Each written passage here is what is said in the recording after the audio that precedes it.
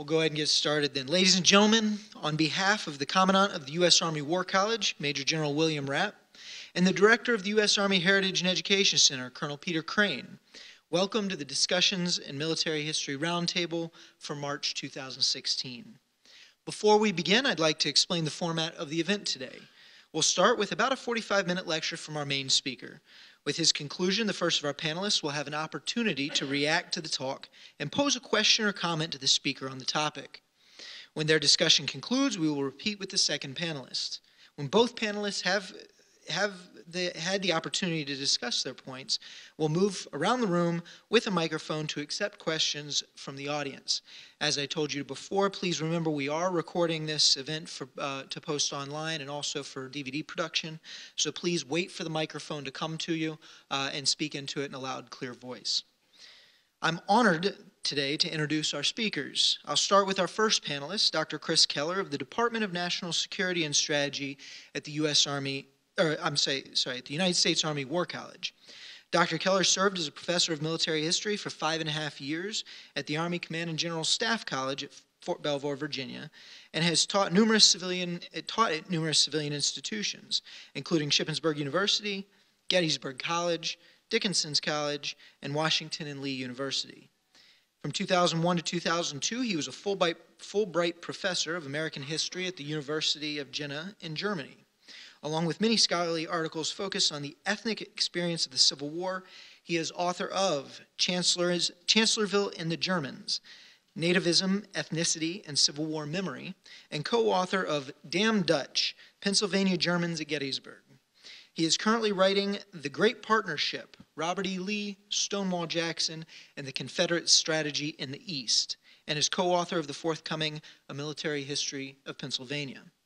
Our second panelist is Dr. Paul Jussel. Dr. Jussel is a professor of military studies in the Department of Military Strategy, Planning, and Operations at the U.S. Army War College. Dr. Jussel is a retired Army colonel and focuses on theater strategy and campaigning.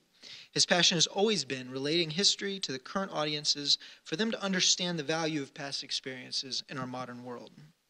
And finally, our speaker for today is Dr. Richard Sommers. Dr. Sommers served over 43 years right here at the U.S. Army Military History Institute at the USAHEC. Even after nominally retiring as the senior historian of the center in January 2014, he continues to teach at the U.S. Army War College, continues to write about the Civil War, and speaks to Civil War groups across the nation. He has published over 100 books, articles, chapters, entries, and reviews on the Civil War. His most recent book, the expanded, revised 150th anniversary edition of Richmond Redeemed, The Siege of Petersburg, was published by Savas Beatty in September 2014. It was honored by the Army Historical Foundation with a Distinguished Writing Award as the best expanded reprint book in 2014 on Army history. In May 2015, he was designated a Distinguished Fellow at the U.S. Army War College. A graduate of Carleton University with a doctorate from Rice University, he was born and raised in suburban Chicagoland. Ladies and gentlemen, it is my distinct honor to introduce Dr. Richard Sommers.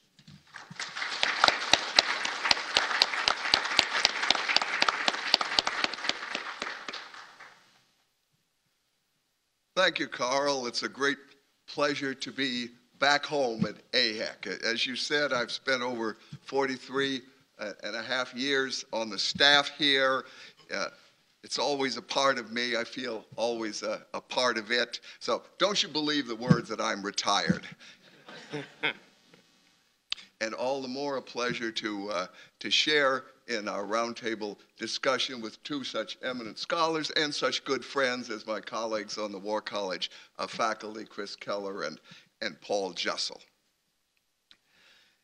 Now this afternoon, I'd like to share with you some thoughts on Richmond Redeemed, opportunities won and lost in the Siege of Petersburg. Now, some sieges are static, but not the Siege of Petersburg.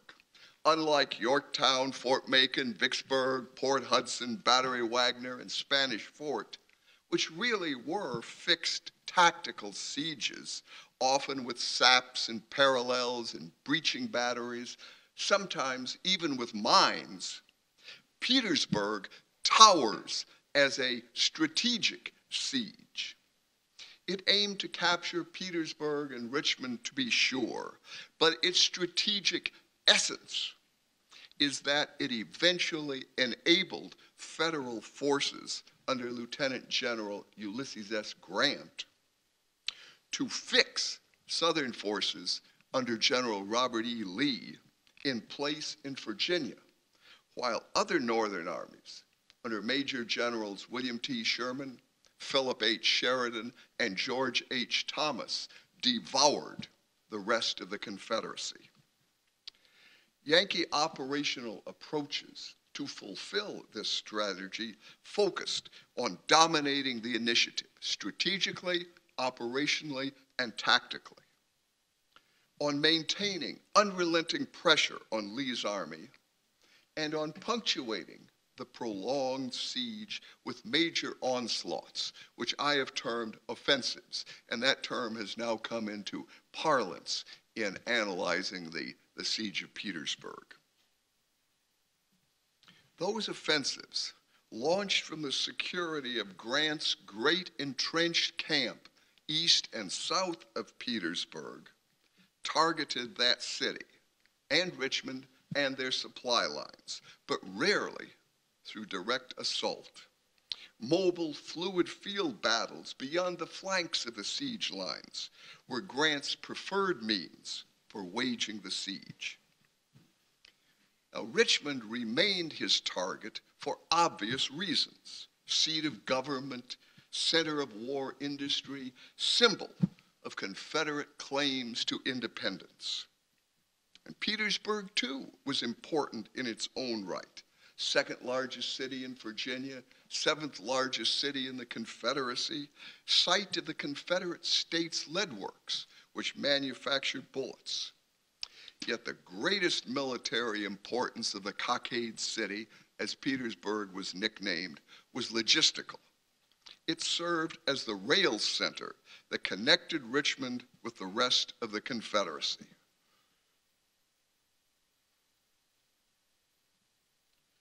From northeast, southeast, south, and west, 4 railroads ran into Petersburg. From there, a single railroad northward ran 22 miles to the capital.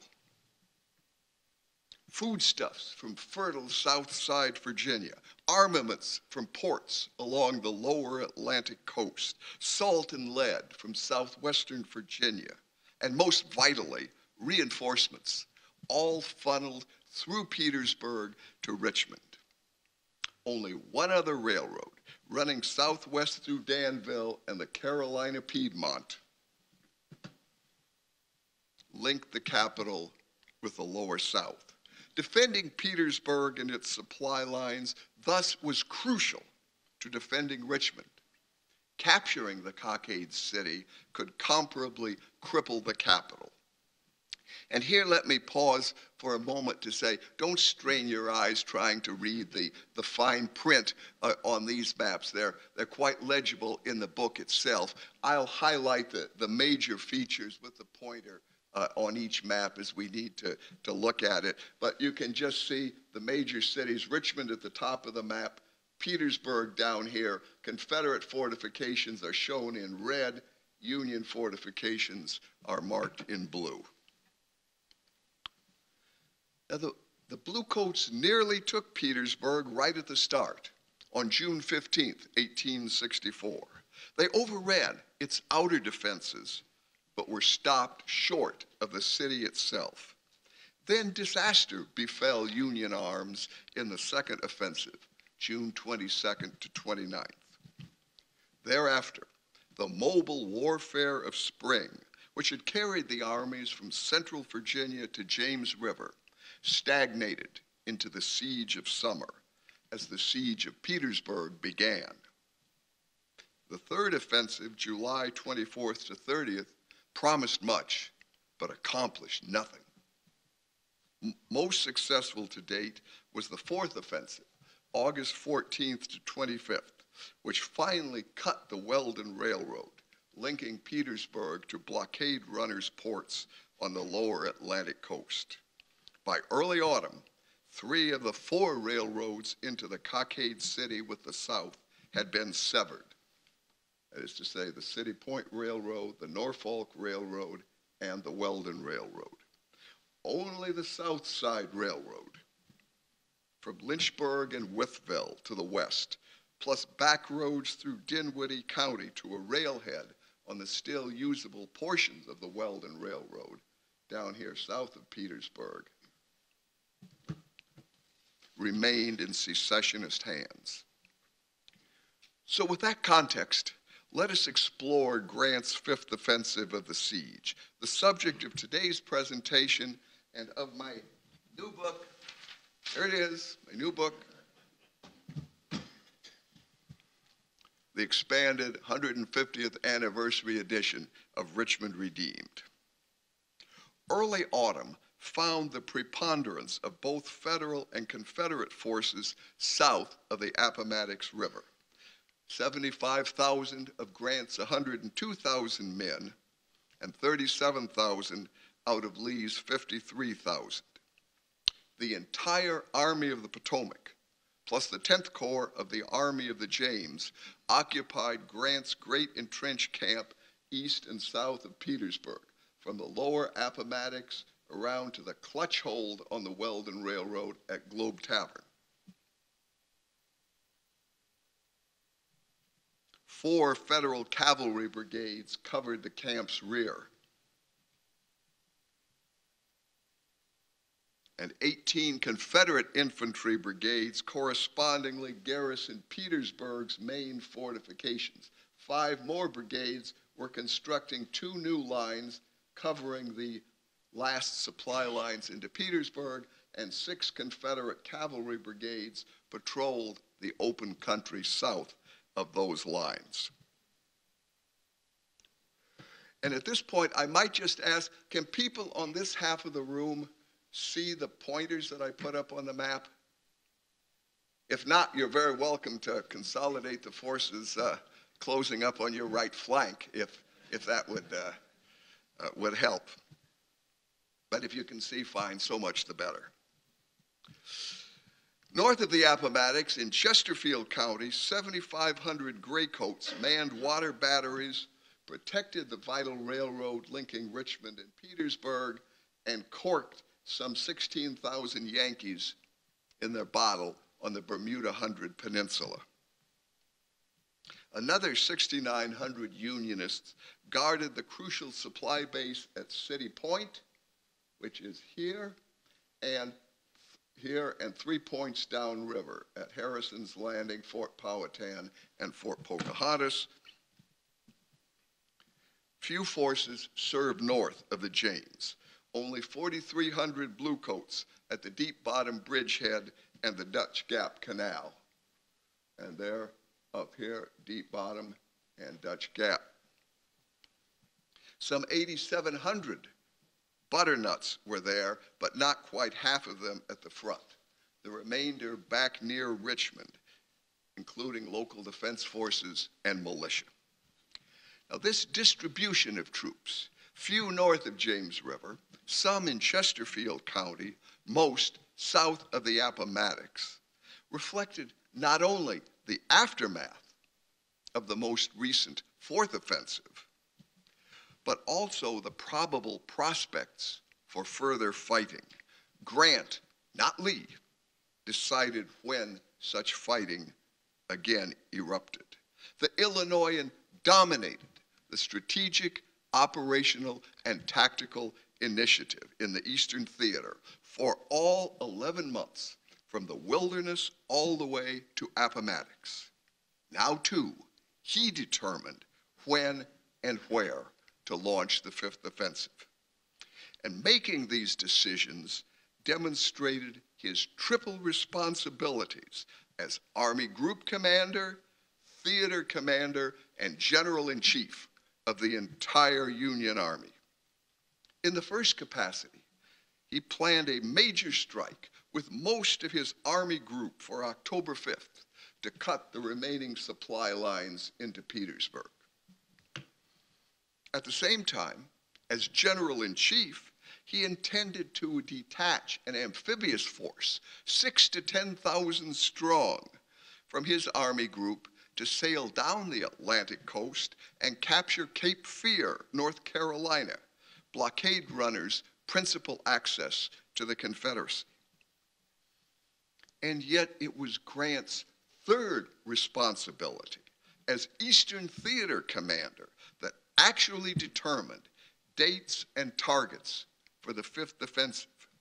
That theater had two major fighting fronts, not only the Tidewater, but also the Shenandoah Valley. In that latter region, Sheridan won two great victories at 3rd Winchester and Fisher's Hill on September 19th and 22nd. Grant, of course, applauded such achievements, but he was also concerned that they might cause the Graycoats to abandon the valley and rejoin Lee to attack him, as Stonewall Jackson had done so effectively in June of 1862.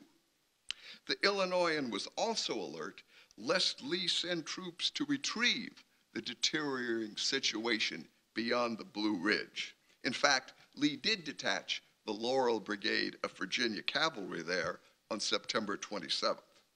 To forestall such detaching, to take advantage of any departures, and to preempt any Confederate attack, Grant moved up the timetable for his 5th offensive from October 5th to late September. He also postponed indefinitely the amphibious expedition against Cape Fear, and in place of the massive first strike on the south side, he substituted a two-pronged attack on both sides of James River.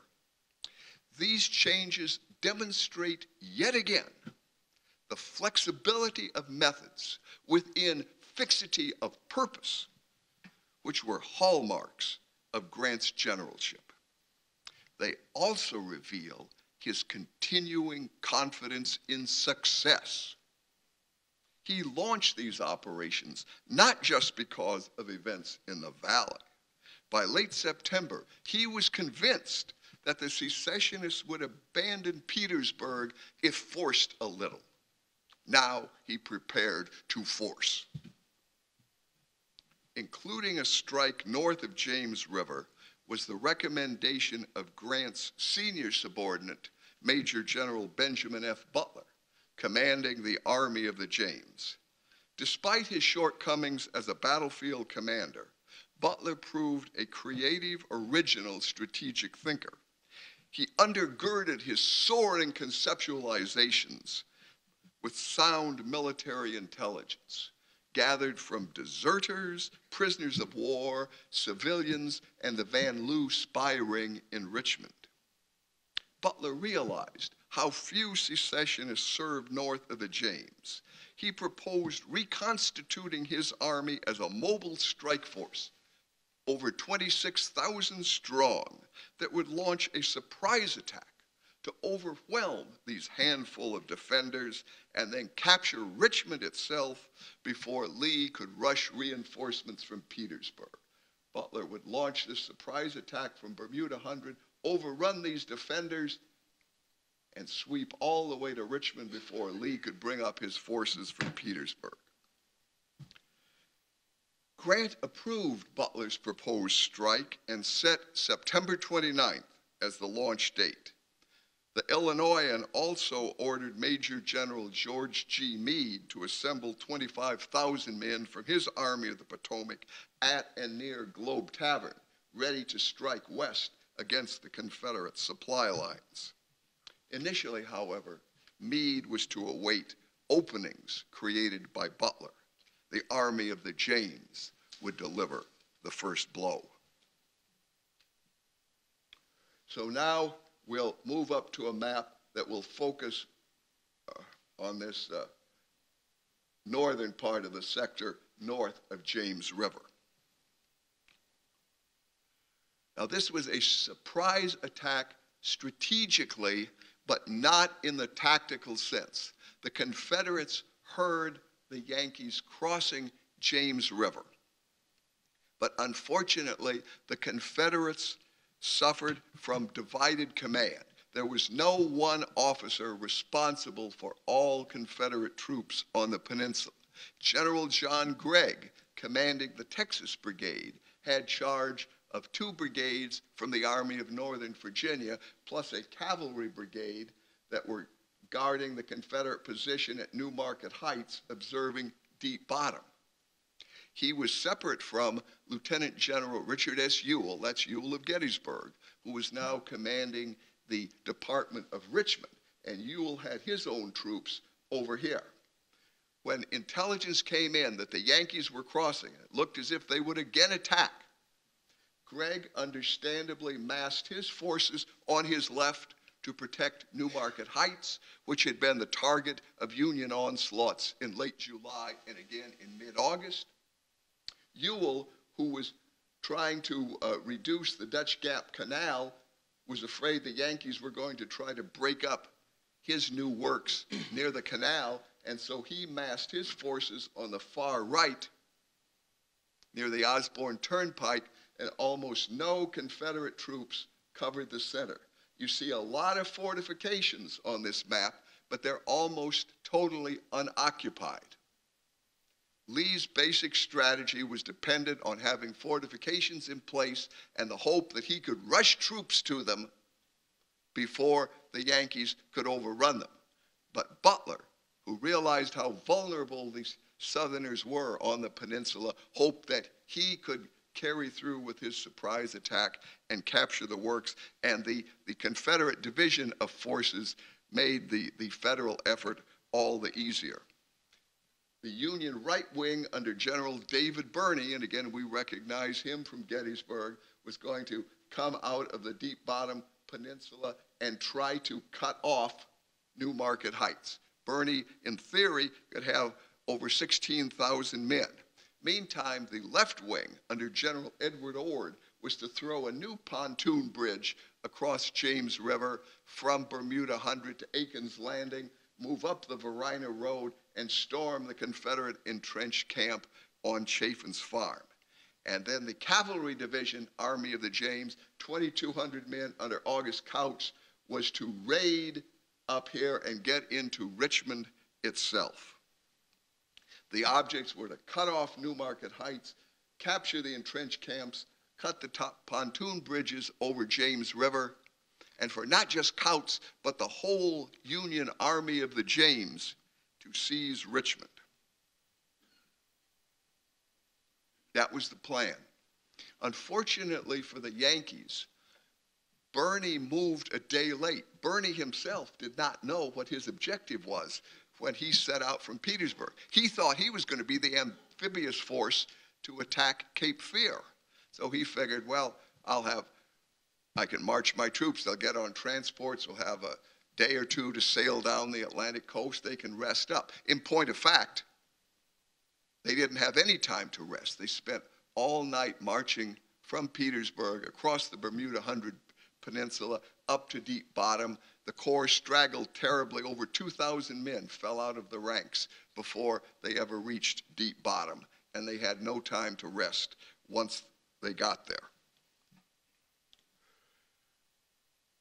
Of the 16,000 men that he had, he sent in only about 1,100 to make his attack. A black brigade. General Butler was a great advocate of using black troops in the Civil War, and he had targeted a black division, which was stationed already on the left bank of James River, to lead the assault. The first attack was bloodily repulsed.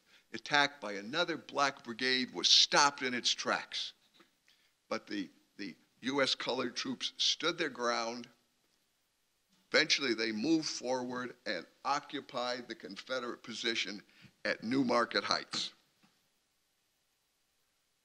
The fighting here, and later in the day on September 29th, and the following day on September 30th, marked this Battle of Chaffin's Bluff as the biggest, bloodiest battle by black troops in the whole Civil War. You know, most of the battles we think about for the U.S. colored troops, they're really very small amount of forces engaged. 1 battalion at Fort Pillow, 1 regiment at Battery Wagner, 1 brigade at Milliken's Bend. Here you have 4 brigades. In only one other battle of the whole Civil War would as many as 4 black brigades be involved in combat. And there, their casualties were nowhere near the losses that the U.S. colored troops would suffer in this battle. Some 1,456 men. 15 medals of honor would be awarded to the U.S. colored troops in this battle, 1 to an officer, 14 to enlisted men, and also there would be 27 medals given to white troops of the Army of the James and 2 to white soldiers in the Army of the Potomac. Now, why did the Confederates let up on their fire and yield New Market Heights to the colored troops? It was because they realized that the most dire threat was not to the Heights, but to this surprise crossing of James River and the advance of the 18th Corps up the Varina Road to attack at Chaffin's Bluff. Overnight, Federal engineers threw the pontoon bridges across James River. You know, James is a tidal river all the way up to Richmond. It was 1,367 feet wide, but the engineers bridged overnight. The 2 divisions of the 18th Corps crossed. They charged the Confederate position and captured Fort Harrison. By 7 a.m., the fort was in Union hands. And here is Fort Harrison with the Union troops inside it. It was a tremendous opportunity. They could cut off the defenders of New Market Heights who were running west along the trench line, desperately trying to get back to the inner works. They could pour out inside the camp and take all these Confederate fortifications from the rear. And this line doesn't face south. This is the upper wall of the camp. It faces north. They could cut the pontoon bridges over James River, could reach Richmond itself. This was the greatest opportunity in the whole Civil War for the Confederate capital to be captured by a field army that could have held the city. Not a handful of cavalry raiders, not a landing party from a naval vessel, but a field army, over 25,000 strong. And yet those opportunities went unrealized. Obviously, Richmond did not fall at the end of September 1864. Why? Part of it was General George Stannard's division, which captured Fort Harrison, was wrecked in the course of its victory. It suffered casualties of over 18%. All 3 of its brigade commanders went down. General Hiram Burnham, one of those brigade commanders, was killed shortly after the fort was taken. He would be the only Union general officer killed in battle in the entire 9.5 months of the Siege of Petersburg. The Confederates would lose 2 generals right in this 5th offensive. The Yankees lost only 1 general in the whole siege, and it was Hiram Burnham. He had returned to duty only the previous day, and now he was dead.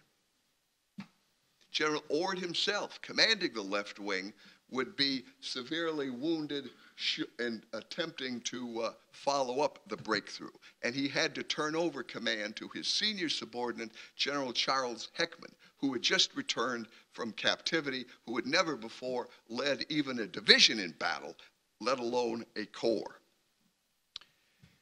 Instead of bringing up his own 2nd Division inside the camp to exploit the victory, his troops bogged down in the swamps along 3 Mile Creek and then made frontal attacks against the Confederate works. And the troops from New Market Heights got back here in time to defend those works and to beat off one Union attack after another. By the time Birney finally came up from New Market Heights and attacked Fort Gilmer, he too was repulsed. And one major reason for this inability to exploit the success was the misallocation of force. Going back a map now, between Birney's right wing, which had 16,000 men, and Ord's left wing, which had 8,000. Initially, both of them moved northward from Bermuda 100 to attack their first targets. But once they captured or at least occupied those targets, their follow-up objectives were all up here to the northwest. So the left wing should have been stronger, but in point of fact, it was half the strength of the right wing. It took far longer for Birney's troops to come up, and by the time they did, the Confederates were in place and beat off his attack, aided by the fact that the Yankees continued straggling all along the New Market Road. Even a regimental commander was seized by the Provost Guard for straggling. And in recognizing Union shortcomings, we should also extol the incredible bravery of the handful of defenders, the skillful, inspiring leadership of John Gregg and Richard Ewell. Now again, here, with our proximity to Gettysburg, we tend to recognize or dwell on Ewell's shortcomings. But we need to recall that earlier in the Civil War, he had done many good things at the first and second battles of Winchester, the first battle of Stevenson's Depot, the battle of Cedar Mountain. The greatest service Ewell ever rendered to the Confederate cause came on September 29th, 1864, where he threw together a makeshift line running through the middle of the entrenched camp that held the Yankees at bay until reinforcements could arrive. Initially, reinforcements from Richmond itself, then reinforcements from General Pickett's division in Chesterfield County, and by mid-afternoon, the vanguard of reinforcements from the Army of Northern Virginia that Lee was rushing forward, a brigade at a time, up the single-track railroad that ran from Petersburg through Chesterfield County. And the Confederates were further aided by the fact that the James River Naval Squadron engaged in defending the position. 3 ironclads and 5 gunboats. The Union Navy could not get that high up James River, so the Confederate Navy had a free hand. Well, when night fell on September 29th, the Yankees had lost over 3,000 men. The Confederates had suffered many casualties, but they had lost only about 400 men. Now, there were maybe only about 18,000 Federals here at the front, trying to refuse their left flank down the Varina Road, reversing the Confederate exterior line which they had occupied. Southerners had brought in some 12,000 reinforcements, and another 5,600 were on the way. The Confederates had virtual parity with the Yankees as the fighting went in to the second day. Now, Butler initially intended to resume attacking, but he decided early Friday morning he would remain on the defensive. Lee himself had come over, so dire was the threat. But he didn't bring all these troops with him just to create defensive stability. Counterattacking was Lee's style of warfare, and he planned a massive counterattack for September 30th. Some 8,800 Graycoats going against the 2,200 Northerners in Fort Harrison. The Confederate attack totally broke down, a complete lack of tactical cohesion, which demonstrated the decline of Confederate fighting power and subordinate officer ability. The Yankees beat off the attacks and held Fort Harrison. Over the next 2 days, there was skirmishing and back and forth, but the Confederates now contented themselves with sealing off the breach in the middle of the entrenched camp, and the Federals worked on fortifying their positions here on the peninsula. This Battle of Chaffin's Bluff had cost the Federals nearly 3,400 men, the Confederates over 1,700. But while they were fighting here, another major battle was raging south of James River with the left wing of Grant's force. Butler had been the right wing north of the James. General Meade in the Army of the Potomac would be the second strike with the left wing. And Meade is massing his strike force, 24,000 strong, at the western end of his camp. Now, on September 29th, Lee had sent over ordered over 15,000 of his men from Petersburg to Richmond. Some 9,400 actually went. He drew the troops from these outer lines back into the main defenses of the city and left only one or at most two cavalry brigades to hold those outer works. Lee was prepared to abandon Petersburg itself, if necessary, to save Richmond. So dire was the danger to the Confederate capital. And yet, one of the real hallmarks of Lee's generalship is that he did not equate probable disadvantage with certain defeat, but strove to redirect the military situation to his advantage, by bluff if he could, by battle if he must. Lee did not fall back, Lee fought back. And indeed, he created such a show of force that Meade could see no openings on September 29th, and that night recommended to General Grant that the Army of the Potomac not go into action. But Grant would have the final decision. While he had great respect for General Meade, he realized that there must be some opportunities here with so many Confederates having left this area. So he directed Meade to advance on September 30th. And Meade would use about 24,000 men for his strike force. But note that he's leaving another 39,000 in his fortifications, including 6,100 back here at the supply depot at City Point. So here's the main field of the operations. Here's Globe Tavern, and the Union column advanced 20,000 infantry along this single road. It took them 4 hours to advance 2 miles in the face of minimal opposition. But it's understandable. General Gouverneur Warren of Little Round Top renown is leading the force. And he didn't know for sure how weak the Confederate position is, so he had to take proper precautions. But finally, about 1 o'clock, he stormed the Confederate position on Peebles Farm and captured this line. Now the Yankees could have advanced up the Church Road to the Plank Road, out here and up the Harmon Road to the Plank Road, straight up the Squirrel Level Road to Petersburg itself.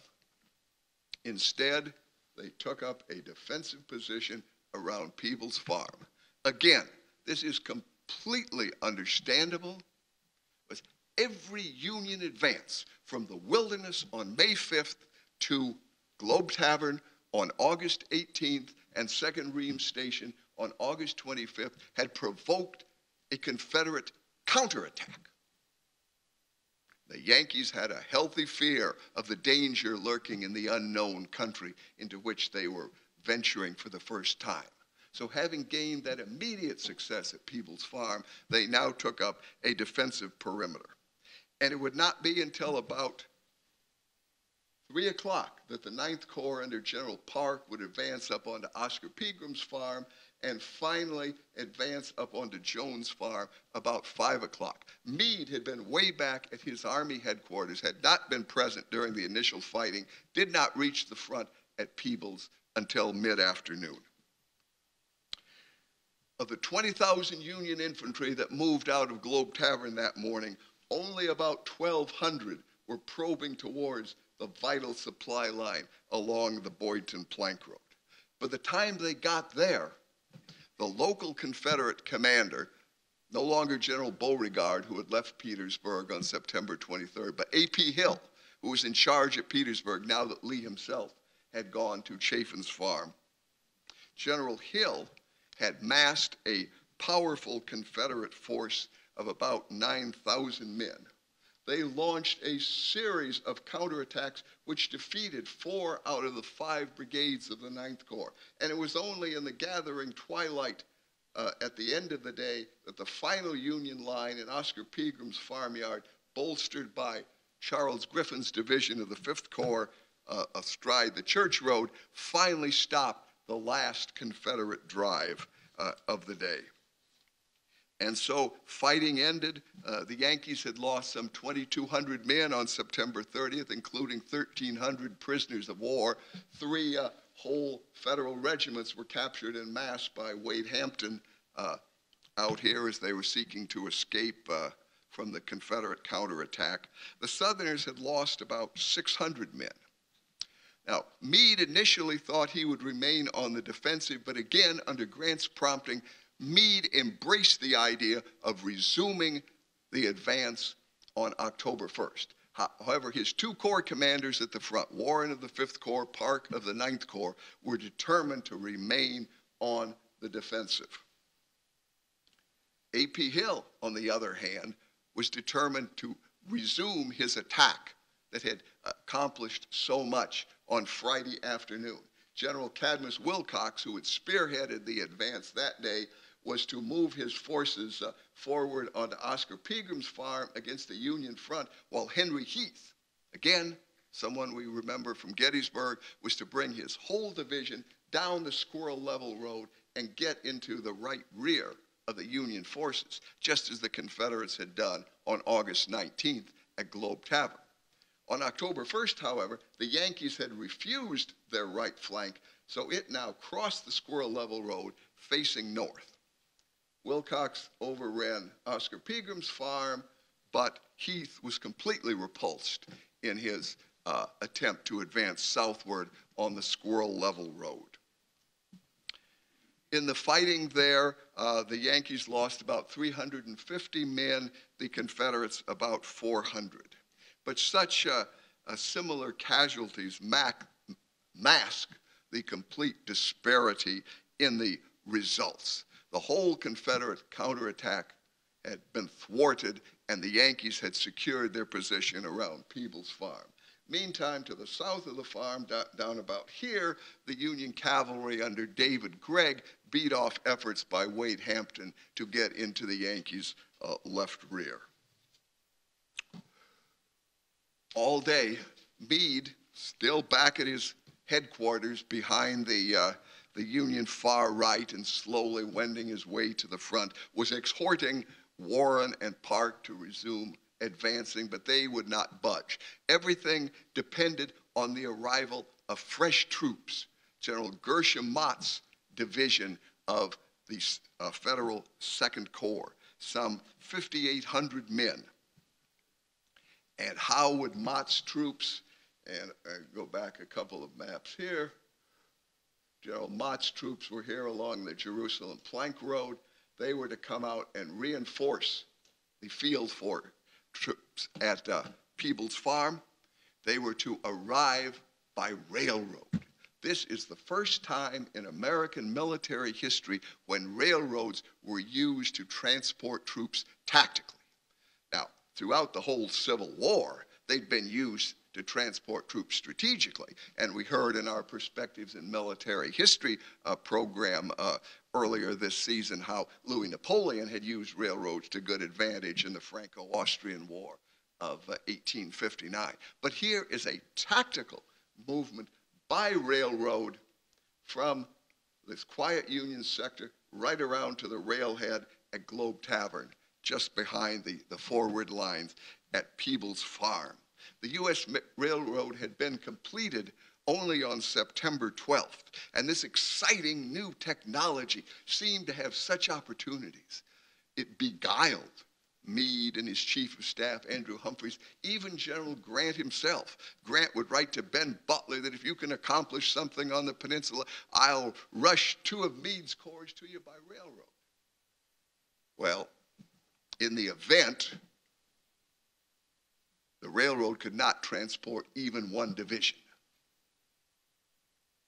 The ability to execute the technology did not keep up with the technology itself, and the quartermasters, the logisticians who were responsible for the military railroads, couldn't get their cars in place, their railroad engines. It took all afternoon to move Mott's troops 3 miles. He could have marched. Even on that rainy, muddy day, he could have marched the distance. But nope, we were going to have the cutting-edge technology. and it didn't work in this. Sorry, Fred, but still it was put to use. So the rest of October 1st was consumed in just getting Mott's men out to the front. Meade was going to have his grand advance on October 2nd. By now we had 30,000 men in the field, in the strike force, half of his entire command.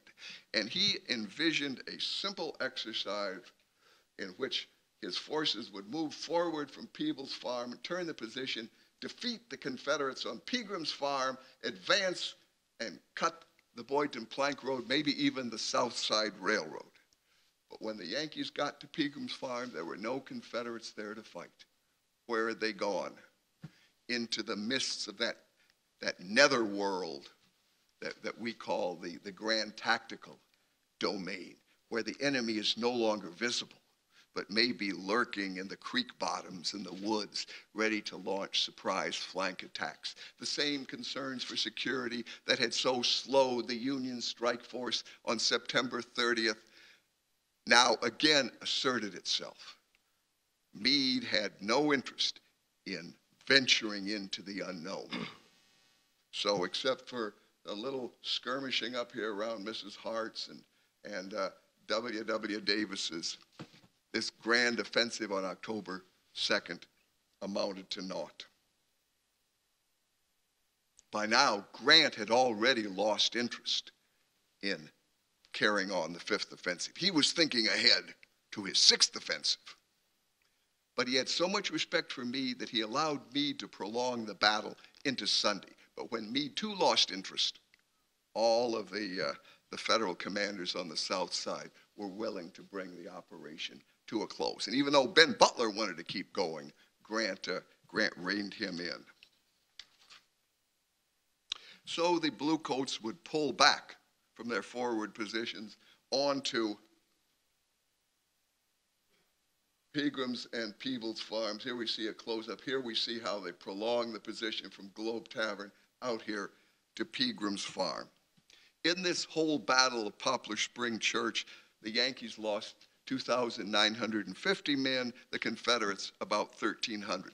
In the entire 5th offensive we've talked about this afternoon, there were over 6,300 blue-coated casualties, some 3,000 graycoats. Now, such spread of statistics suggests striking Southern success. Yet do they record results rightly? On the peninsula, the Federals occupied New Market Heights, captured Fort Harrison, and expanded their presence north of James River from a bridgehead to an entire Army sector. There they represented a continuing threat, which Lee had to allocate a complete corps to contain. He could not afford to spare so many troops from Petersburg, but he could not afford not to do so either. Similarly, on the south side, Meade broke out from Globe Tavern, expanded his lines westward, and tightened his grip on the Graycoats. Especially importantly, he captured the key road junctions around Peebles Farm. From there, he would launch his next 4 offensives.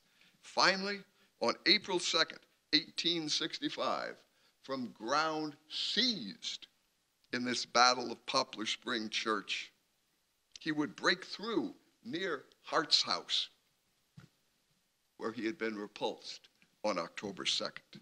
That breakthrough doomed both Petersburg and Richmond, and within a week, the Army of Northern Virginia itself.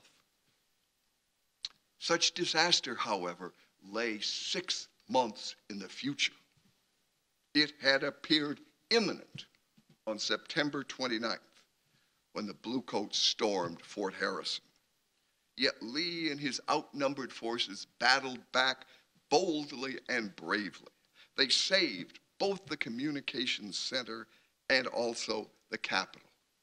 From this direst of dangers, Richmond had been redeemed. And I thank you.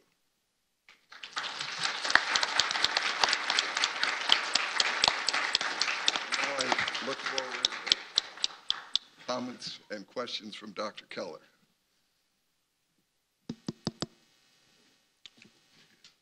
Okay, I think this is working, and I'm going to set the clock here to make sure I don't run over. There's so much interesting material that Dick has brought out for us to think about today, and what I'd first like to say is compliments and kudos to you, Dick, for the republishing of this superb book, which is regarded by Civil War scholars as still the quintessential example of solid Civil War research today. The joke is, and he's heard this, I'm sure, that the footnote section is bigger than the text. But I don't quite believe that. I do believe that it is still a landmark work of Civil War scholarship and befitting of about 3 or 4 more republications, in my opinion. It's an honor for me to be here and to make some comments and observations about the talk and about this subject. Dick was a mentor of mine when I was younger, way back in middle school years, when he was still in Upton Hall and overseeing the archive. So it's really quite a pleasure to be here. A couple things I would simply like to bring out, and this is for the audience to think about also, some things to consider. First of all, we need to think about the Fifth Offensive at Petersburg in the context of Grant's overall military strategy, which he has worked out in coordination with the Union civilian authorities by this point in the war. He is General-in-Chief of all the Union armies now, and the entire process of Union military advance at this point is in the context of simultaneous advances on all fronts against the Confederates. The idea is don't allow them to shuffle troops back and forth from one threatened sector to the other. And so he is trying very hard to ensure that there's no way, as Dick mentioned, that Lee can dispatch troops perhaps down to Joseph E. Johnston or to any other point south that are also under threat.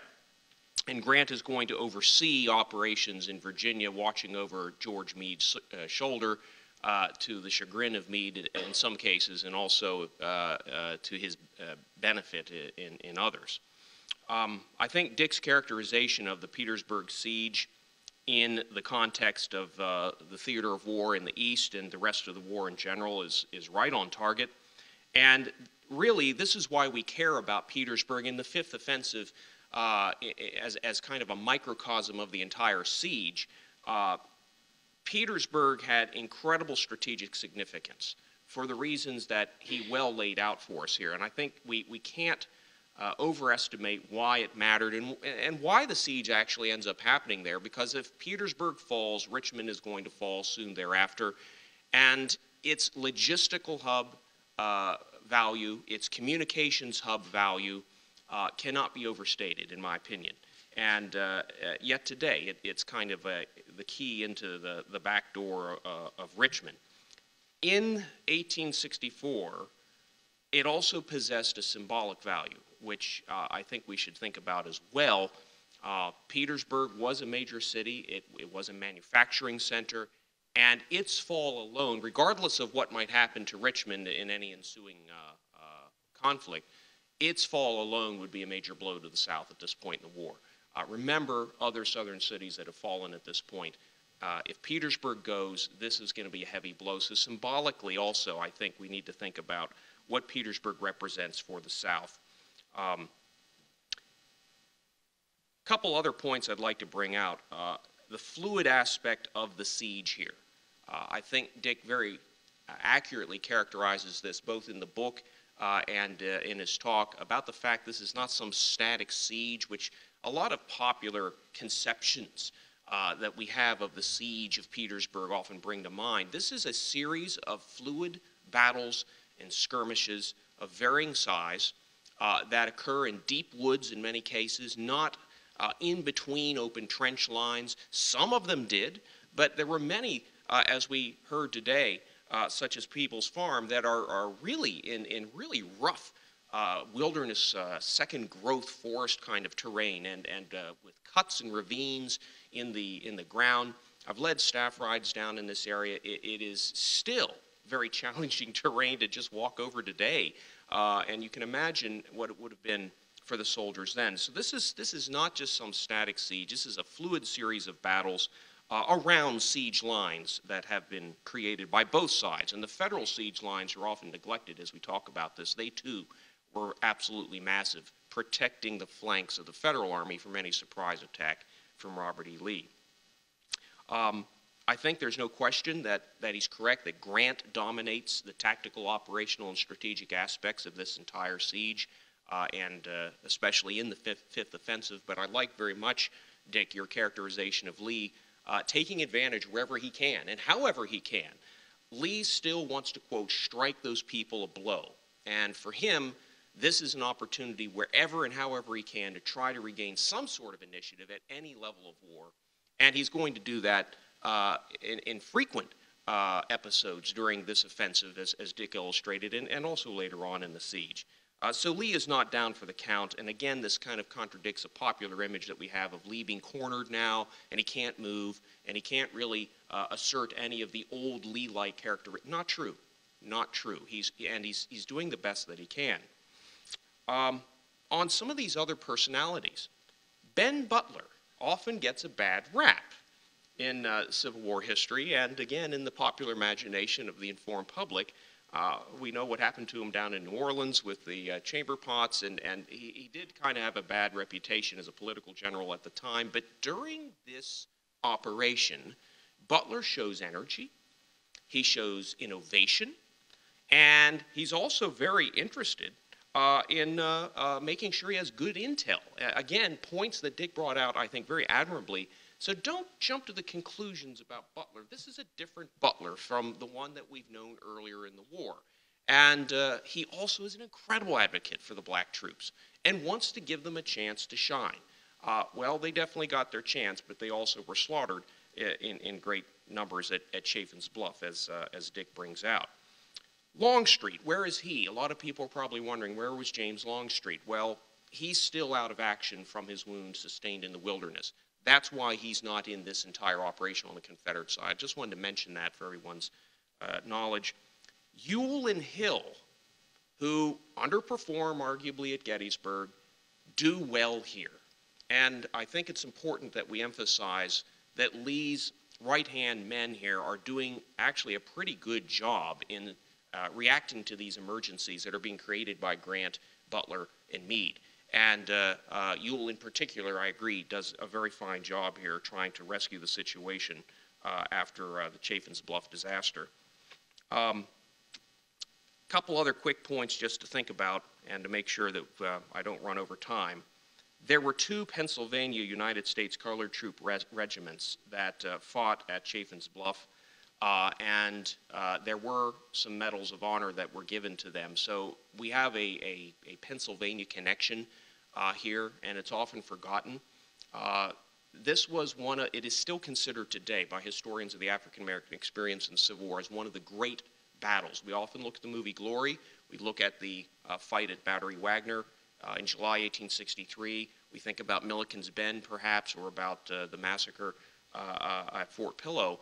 But Newmarket Heights was one of the great, if not the greatest, action of black troops, USCT troops, in the American Civil War.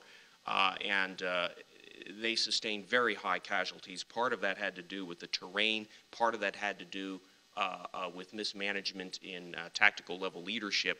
And they did not come in as several brigades. Instead, it was one brigade, then the next brigade, and this is part of the reason they did not overwhelm initially the Confederate defenses. They were also facing what some historians have called Robert E. Lee's Grenadier Guard. They're facing the remains of the Texas brigade there and others who have fought very well, and they're ready for them when they come out. Dick is, I think, right on target about the significance of the fall of Fort Harrison and the significance of the lodgment that was achieved in the South at Peebles Farm. Why? Because this sets the stage for the rest of the siege and for Grant's being able to increase this stranglehold on Petersburg so that when Lee continues to suffer attrition by desertion, just attrition through casualties, through disease, and when the Federals finally can start to push for their final offensives, there is no room to maneuver anymore. This fifth offensive pushes Lee against the wall. He's really running out of his buffer, if you will, geographically in the defense of Richmond and Petersburg. And I really like that point, Dick. I think that's right on target.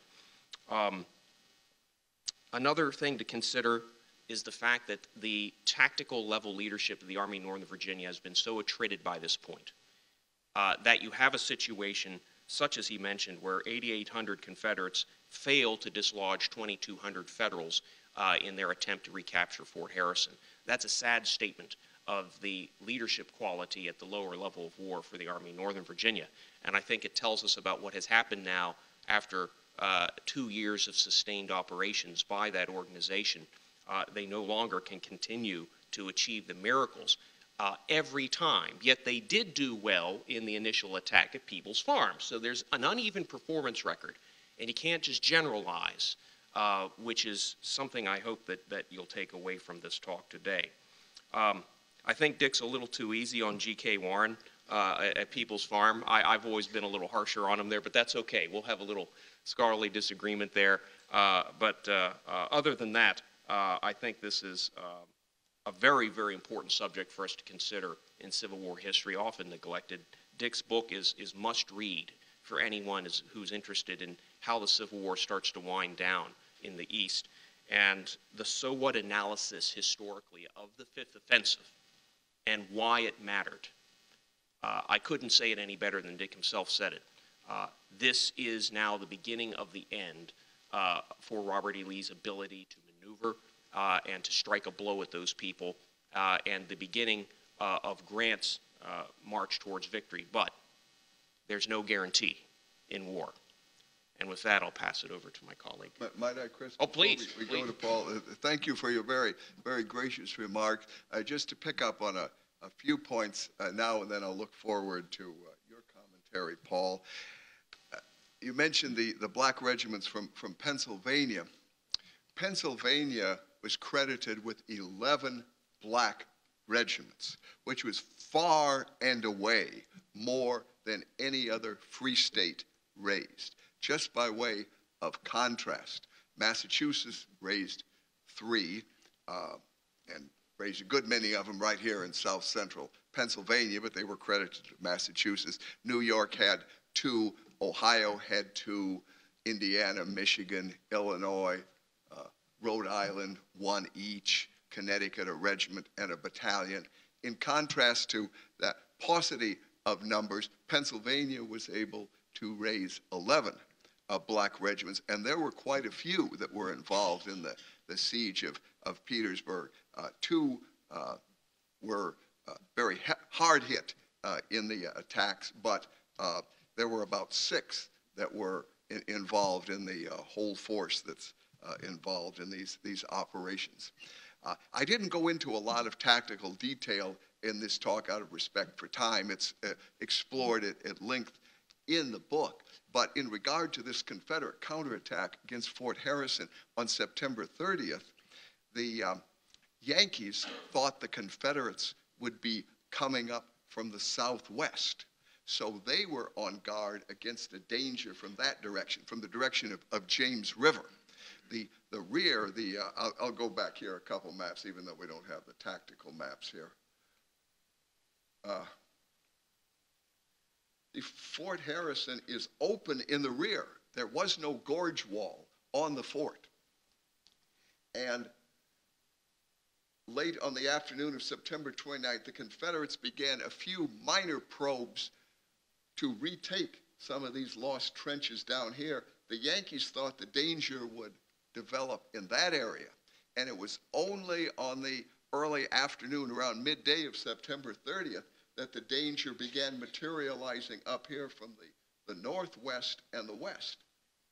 The Yankees did not have a gorge wall in place there at all. Only at the last minute did they begin fortifying, and their rampart was only ankle high. That really doesn't do much good. So it was a stand-up firefight between General Stannard's division. They had taken the fort on September 29th. They were defending the fort on September 30th against these Confederates who were counterattacking, with the Confederates having an advantage of 4-1, and yet the Confederate attack totally broke down, and the Federals were able to hold the fort. Stannard himself went down with a wound that would cost him his right arm and end his service in the field in the Civil War, but he and his men saved the fort. Now, Paul, I look forward to your comments. Well, thank you, Dick. Thanks, Chris, as well, for doing a great job in reviewing what we've heard this afternoon. I'm not going to try to do the same thing that he so expertly did to talk about the campaign. But I echo all of his comments about what Dick has done in this particular offensive with his book. If you want to know and start to understand how important this whole siege was and the active side of it, this is the book to read. And you will certainly have that flavor when you are finished. This is so important. This offensive is so important as 1864 slowly comes to an end for both armies, and for a lot of reasons that Dick has very expertly outlined this afternoon. Probably the only thing I wouldn't say that I suspect Dick would be happy if I didn't say that I knew him when I was in high school. But I think there are a couple of things that you could talk to us a little more about that the audience would be very interested in understanding. I'm willing to bet that most everybody is familiar with Grant and his sense of political generals. Yet you've given some credit, as has Chris, to Ben Butler here. Could you talk a little more about this relationship between Grant and this anything but a really good military commander, but an expert politician? Could you talk a little more about that? Thank you, Paul. I would be pleased to. One of Grant's qualities as a general is that he tries to work with and through the subordinates that he has. He identifies some who are very good, such as Sherman and McPherson and Ord. In the Western Theater, he brings Ord into his own Army group here in July of 1864. He has great professional respect for General Meade, for what he had accomplished at Gettysburg, and continues to develop professional respect for Meade, even though Meade himself is seething internally under having a higher ranking general with him. But it's not just in working with and through Meade, but it's also with and through Butler. Butler had been placed in command of the Department of North Carolina and Virginia in November of 1863.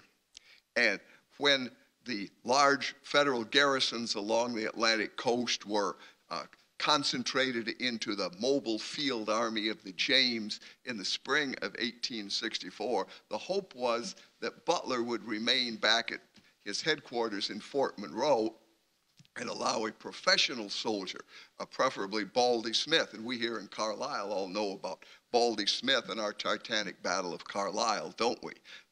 Well, General Smith had earned Grant's respect in raising the siege of Chattanooga. He would be assigned to command the 18th Corps for the spring offensive, and Butler thought that, or Grant thought that Smith could even command the whole army of the James, but Butler insisted on taking the field. And Grant recognizes the political considerations that are at play in a republic at war. Political generals are part of the overall command structure.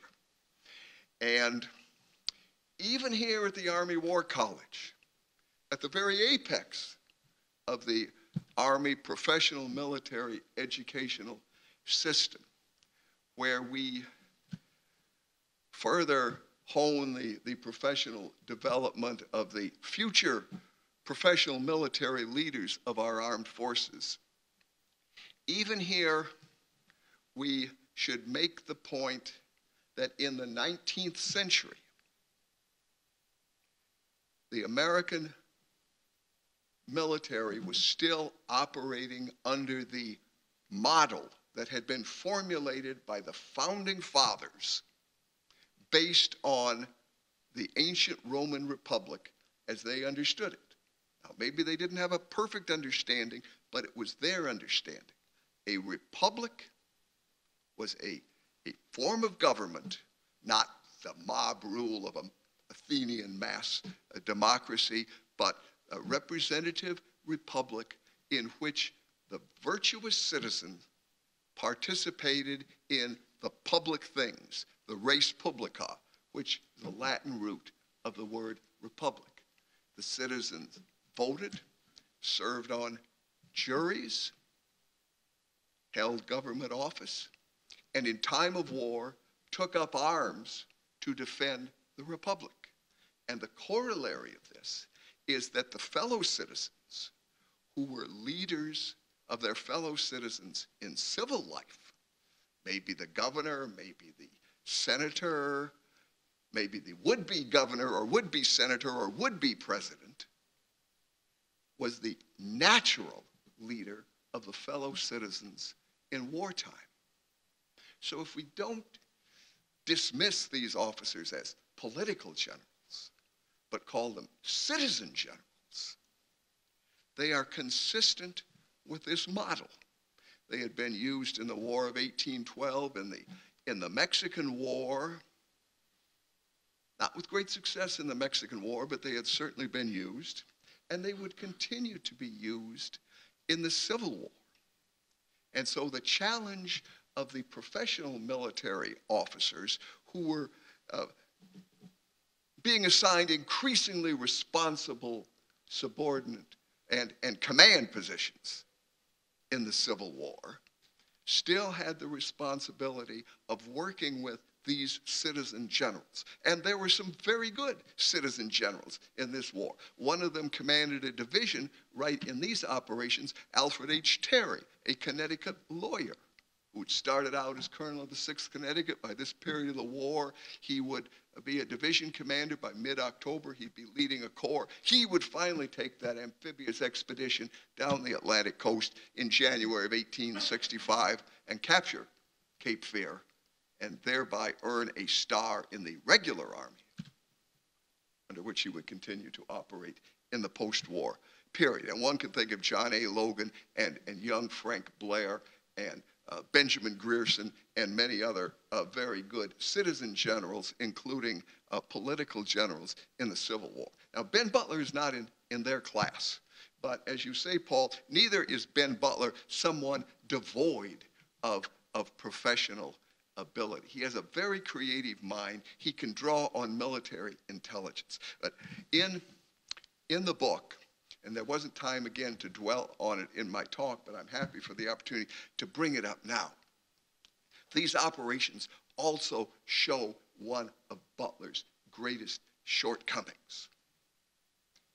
Unlike Lee, unlike Grant, unlike even Meade, who strove to master events, Butler was buffeted by events.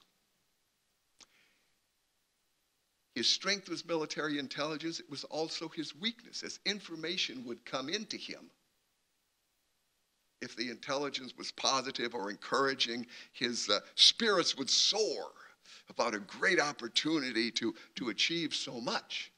But when these prisoners of war that he captured after the failed counterattack on Fort Harrison on September 30th, told him that, well, we have Charles Field's division, that's Hood's old division from Gettysburg, and Robert Hoke's division, and Henry Heath's division, and the Light Division. Heath and the Light Division weren't there at all, but the prisoners of war told Butler they were in front of him. And previously, Butler had thought he could beat the whole Army of Northern Virginia, but now, faced with the supposed threat of having 4 divisions massed against him, he plunged into despair and was saying, our situation here is desperate, you must send me reinforcements. And finally Grant just got fed up with him and corked him back in his bottle and told him to, just make the best fight you can with the troops you have, because I don't have anyone else to send you right now. So there are these strengths and these weaknesses both, but Grant understands he has to work with these people. And it would only be when Butler would destroy his own chances when he attempted to blow up the Confederate fort on Cape Fear, Fort Fisher, with a powder boat. And in fact, he blew up his own military career, not literally, but figuratively. It was a total fiasco. And by then, the election was over. President Lincoln was overwhelmingly reelected, and by then it was thought to be politically safe to remove Butler from command. But he would remain an influential figure in the radical Republican Party. He'd been a conservative Democrat in 1860, but by this period of the war and post-war, he was a radical Republican. He would manage the impeachment against Andrew Johnson in 1868. So he continues to be a very influential figure, and I go in depth into analyzing his generalship in the book. Thanks, Dick. I know that was great, and I know that people really enjoyed hearing that kind of discussion about why it is so important that Grant has got to work with these leaders that he has, regardless of what he thinks of them. Yet there's, I think, another thing that the audience should be very interested in that is not at the top level, but probably at the bottom level, and we've alluded to it here a little bit this afternoon.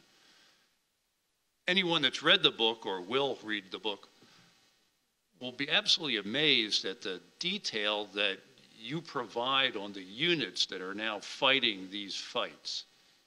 Yet I know that all of us are familiar with 35 miles south of us here. What the Army of the Potomac was in July of 1863 is something different a year plus later. And could you talk to us about the two armies and why these armies now are so different than what they were at the height, some would say, of their abilities in 1863? What's changed? Thank you, Paul. That's a great question. A lot that has changed in the Army of the Potomac is the personnel at all levels, from enlisted man right up to Major General. The Union troops were enlisted in the volunteer establishment for a maximum tour of duty of 3 years. So the forces that had been raised in the summer and autumn of 1864 had their terms about to expire, or in 1861, the summer and autumn 61, their terms were about to expire in 1864. The Union Army had twice earlier in the war lost experienced manpower. The 2-year regiments that went out after Chancellorsville and the 9-month regiments that went out in the summer and autumn of 1863. They could not afford to lose the 3-year regiments also. So they offered all sorts of re-enlistment, inducements, bounties to re-enlist, the opportunity to have a 30-day furlough back home, the opportunity to preserve one's name honored on battlefields from Williamsburg to Gettysburg and beyond, the right to call oneself a veteran regiment. Some officers even provided additional personal inducements. The colonel of a Michigan regiment serving out in Arkansas, but it was the same principles here. He said, any of my men who re-enlist will get an autographed photo of me.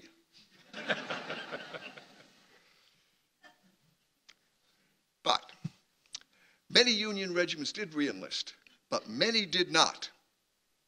The whole Pennsylvania Reserve Division, 13 infantry regiments, none of those regiments re-enlisted as a unit. There were enough individuals left to create 2 new regiments, the 190th and 191st, but none of them re-enlisted. Many of the veteran regiments did not stay in service. There were newer regiments that had joined the Union Army. A few joined in the spring of 1864 who were new. Many heavy artillery regiments that had been garrisoning Washington and Baltimore were brought into the field in mid-May of 1864 to serve as infantry, and they would continue serving for the duration of the siege. They were large regiments.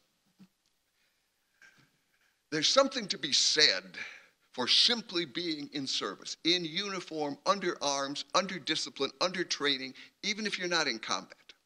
That renders troops far more effective than if they are simply fresh fish that have come right to the fighting front, whether it's at First Bull Run or South Mountain and Antietam, or even here later on in the Siege of Petersburg that have only been in service for a few weeks or maybe a month. The training and experience the troops got in the heavy artillery garrisons gave them a considerable measure of combat effectiveness when they would finally reach the Army of the Potomac and the Army of the James or the Army of the Shenandoah in 1864. We can look at Stannard's brigade at Gettysburg, the 2nd Vermont Brigade. It fought in only one battle of the whole Civil War, July 2nd, 3rd, 1863, and look what it had accomplished there, because even though it had only about 2 weeks left to serve, because those troops had been under discipline and training. Well, you can say the same thing about the heavy artillery regiment. But then the new regiments that were being raised under the call for one-year troops in the summer of '64, they started reaching the front in mid-September. And one of them would be actively engaged in these battles, 198th Pennsylvania, 3 others, the 203rd Pennsylvania, the 210th Pennsylvania, 185th New York would help to hold the trenches to the rear. But they would be, lot of troops arrived in the course of October. Some of them would be committed to action in the 6th Offensive at the First Battle of Hatcher's Run on October 27th, and they would break and run under fire just like the fresh fish had done at Antietam and at First Bull Run. So you have these new units, but also even for units that have been in service since 1862 or even since 1861, they're not necessarily the same individuals who are still there. Some individuals have not re-enlisted, but even those who have. Who goes into the forefront of the fight? The captains, the sergeants, the bravest of the privates, the field grade officers. There was terrible mortality, or at least casualties, among these officers in the spring campaign from the Wilderness through Cold Harbor to the great failed assault of June 18th at Petersburg. And I'm not blaming General Grant for that, and perhaps we'll have an opportunity to talk about Grant's generalship later, but I want to keep the focus on this very important point that you raised, Paul. These casualties lower the fighting edge of the troops. And there comes a time when even shock troops go into shock, and even crack troops crack. And we see this with Hancock's 2nd Corps at the 2nd Battle of Reams Station on August 25th, which is just routed and flees in gloriously from the battlefield to the great mortification of Hancock. But it happens, and that was a reason why the 2nd Corps was left back in the trenches to hold the works. And the 1st and 2nd Divisions not sent into action this time. Only Mott's division, which had not suffered the debacle at 2nd Reams Station, was brought forward by railroad to fight on October 2nd. That these units will often have individual replacements, but it is a misunderstanding of Civil War manpower policy to say that Confederates never raised new units but only put individual recruits into existing units, whereas the Union Army always raised new units and never put individual replacements into existing units. In point of fact, both armies used both approaches. The Confederates did more of putting individuals into existing units, whereas the Yankees did more of creating new units. But there was a lot of putting these individuals into existing units. And who were these individuals? Well, many of them were bounty men. And there's nothing wrong with accepting an enlistment bonus if you intend to serve. But if you intend to jump and get back to the North and collect another bonus, or at least not risk your hide, these bounty men were especially individual replacements, were a lower class of fighting men. They would have to be brought under guard from the troop rendezvous in the North to the armies in the field. But still, when they get there, they would be put into these units. The 5th New Hampshire, think of the 5th New Hampshire at Antietam. Think of Colonel Cross in the 5th New Hampshire in the wheat field at Gettysburg. The 5th New Hampshire had to be virtually locked inside Fort Stedman with a different regiment guarding the Sally Port so it could not desert to the Confederates. There was almost a dynamic equilibrium of Union soldiers deserting to the Confederates and Confederate soldiers deserting to the Yankees at this period of the war. And it would not be until the overwhelming re-election of President Lincoln and the repudiation of the Peace Democrat Party of the North on the one hand and Sherman's March to the Sea on the other hand that Confederate desertions would far exceed Union desertions. But coming back to another element of what you're saying, what you're asking about, not only the bounty men, but there were a lot of individual replacements from Europe. And I know, Chris, you have certainly studied the German regiments at Chancellorsville and Gettysburg and the important work that you've done there. And there were some German regiments here, the 5th Pennsylvania Cavalry, the 46th New York were German regiments. But these were individual German replacements from the Rhineland or from Belgium or from the south of Ireland that had been enticed to come over here. Could not violate the neutrality laws of Queen Victoria or the King of Belgium or the various Germanic monarchs to overtly recruit in their territory. So you just say, if you like a job, come here, get on the boat, come to America. And when they arrive in Boston or New York or Philadelphia, they find the only job available is to go into the army. So where there are a lot of men like that had been put in as fillers and replacements in the existing units. The 35th Massachusetts Regiment, a New England Yankee regiment, was so filled up with German replacements in mid-September of 1864 that the regimental historian said they should have changed their name to the first Hamburgers. And when they went into the fight here at Poplar Spring Church, the officers couldn't speak German, and the enlisted men couldn't understand English. And the regimental commander in his after-action report would write that we really accomplished nothing in the battle, and except for the evident propriety of staying on the battle line and suffering casualties along with everybody else, we could just as well have withdrawn from the field because we weren't doing anything. Well, that's a lowering of tone. Now, over the winter of 64-65, as some of the wounded men come back, as some of the new individual replacements and new regiments become more experienced, the fighting edge will rise within the Army of the Potomac. Certainly the Army of the Northern Virginia continues to suffer from attrition, and we have attrition not only of the enlisted men, but of senior leadership. You look at so many of the generals who were serving in the Confederate Army at Gettysburg or in the Union Army, they will be dead by this period of the war or wounded out. And the casualties will be terrible. I mentioned only one Union general was killed in the whole siege, but the Confederates lost 10 generals in the or nine generals and 2 colonels commanding brigades. The disparity is, of course, in the Union Army, rank often lagged an echelon or grade below office. So many brigades were led by colonels, and the Bluecoats lost 18 or 19 colonels commanding brigades, but only 1 general officer who would be killed in battle, and that would be Hiram Burnham. And Fort Harrison would be renamed Fort Burnham in his honor.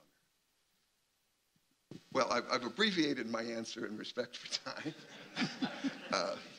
Dick, I think that's wonderful. I know that there are so many more questions I'd love to ask, and I'm sure Chris shares the same feeling. But I suspect our audience has some questions they'd like to ask as well. So I think it may be appropriate for us to yield the remaining time to them. Please.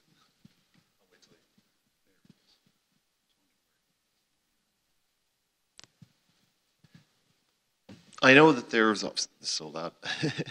I know that at the time there was no formal doctrine of command and control. But, you know, in the Civil War, things were changing rapidly. But how would you, I'm going to ask Dr. Sommers, but anybody on the panel can answer. How would you assess, like, Grant's ability to exercise command and control, you know, and his subordinates in that, in those terms? How were they functioning? Because, I mean, I look at Lee and the way he functioned, and he really had no staff. And I'm always kind of think, well, there was not much in the way of command and control there. But anyway, I'd just like to hear about Grant and his subordinates. We don't often hear about it. Thank you. That's an excellent question. In the short term, Grant does not have much of a staff either. The huge staffs that we have in our armed forces today are creations of the 20th century. And continuing on to the present time. Both Grant's personal staff and Lee's personal staff were quite small. Now, in fairness, at Army group level, and I should say that the term Army group isn't an anachronism. It was not in parlance in the Civil War. That, too, for the United States, is a construct of the 20th century. But it is so accurately descriptive. An Army group is a group of armies, that I have not hesitated to use it in this presentation. But for Sherman, who was commanding an Army group in Georgia, for Grant, who was commanding an Army group here in Virginia, most of the staff bureaus continue to function at the Army level, the quartermaster, the commissary of subsistence, the engineers, and there would be much smaller representation of that at Army group level, although Grant would bring his friend Rufus Ingalls up to function as the quartermaster of the whole Army group. But coming back now to how they exercised command and control. In these battles that I have talked about, Grant went to the peninsula on all 4 days to observe what was happening on Ben Butler's front. He did not assume direct command. That was not an Army commander's function, let alone an Army group commander's function, to assume direct command. But he went there to observe what was happening. This, after all, was Ben Butler's first battle as an Army commander under Grant. He had not led an army in the field since the Second Battle of Drury's Bluff on May 16th, when he was in quasi-independent command in Chesterfield County, and had been totally defeated and was lucky to escape back into Bermuda Hundred. So Grant obviously wants to keep an eye on how Butler is going to operate. And he has some crucial meetings with Butler on the morning of September 30th, and again during the day on October 1st and October 2nd. And he never quite finds Butler on September 29th, or Ord either, but he actually does reach Fort Harrison and is under fire at Fort Harrison. And shells are exploding over his head, and he continues to write dispatches to General Meade and to President Lincoln back in Washington as to what is going on. Then Grant returns to his central depot at City Point. He will rely on messages to remain in communication with Butler, handwritten messages. The telegraph will not be extended to the front until October 1st. Grant never once goes out to visit Meade or the Army of the Potomac, his left wing, during these operations. He remains in telegraphic communication with Meade. The telegraph line runs all the way to Globe Tavern, and then they must rely on couriers to take the messages from Globe Tavern out to Peebles Farm. It's not because he doesn't think what's happening below Petersburg is important. He understands it's very important, but he has sufficient professional confidence in Meade that he's sure that the Army of the Potomac will be in good hands with Meade directing it, and that Grant should devote his attention the greater to keeping an eye on what Ben Butler is doing. I'd only put a slightly finer point to that. I don't think Grant has any issues with command. I think he's very clear in what he wants done. The bigger challenge for him is the control part. And that remains, even today, I'm sure everybody in the room that's ever served would agree that control is far more difficult. And as Dick said, getting the telegraph as far forward as they do later after these battles is one of the keys to success for him. So it's a real, I think it's important just to make that distinction. I don't think you have any issue with command.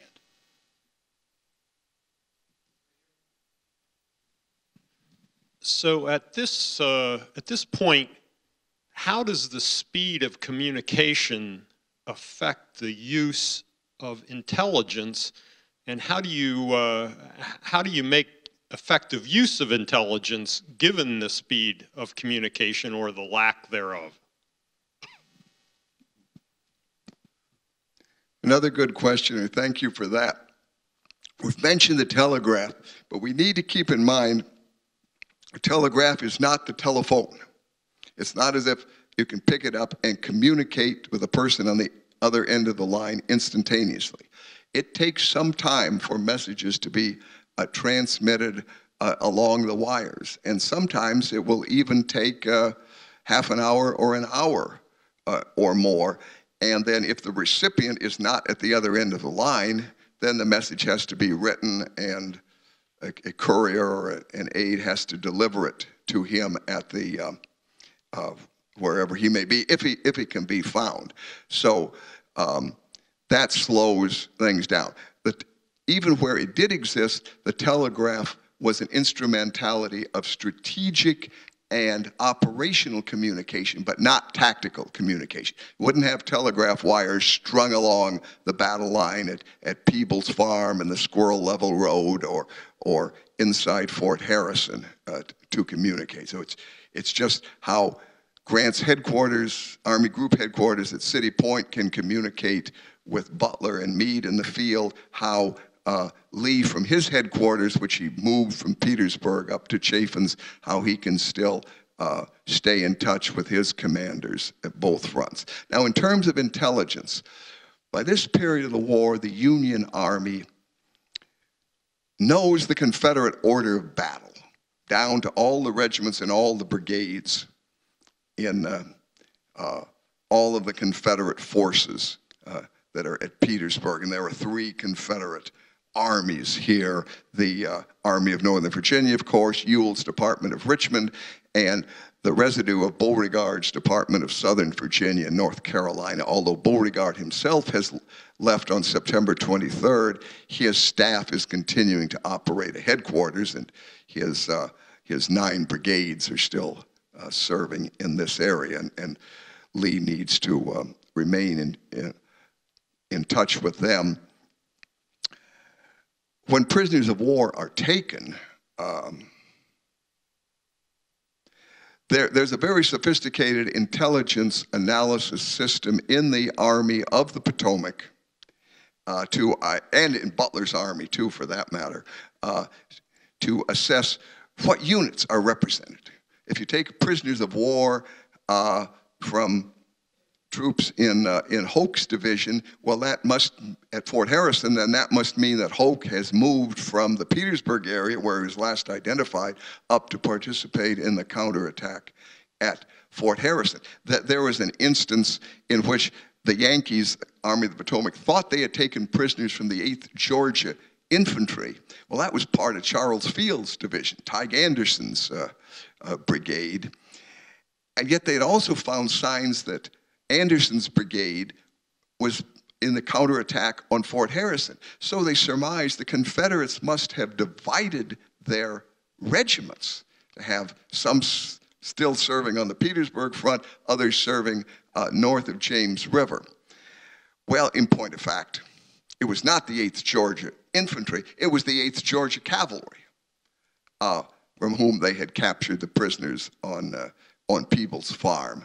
So there was a temporary misunderstanding there. The unit had previously been called the 62nd Georgia Mounted Infantry, and it only recently changed its designation to the 8th Georgia Cavalry. Well, the Yankees soon resolved that matter, but that shows the detail in which they have an understanding of what the order of battle is of the opposing forces. It's reasonable to assume that the Confederates had comparable capability, but I have to say, we cannot evaluate the Confederates in as rigorous a detail as we are able to explore the Northerners in this battle, simply because the records have not survived.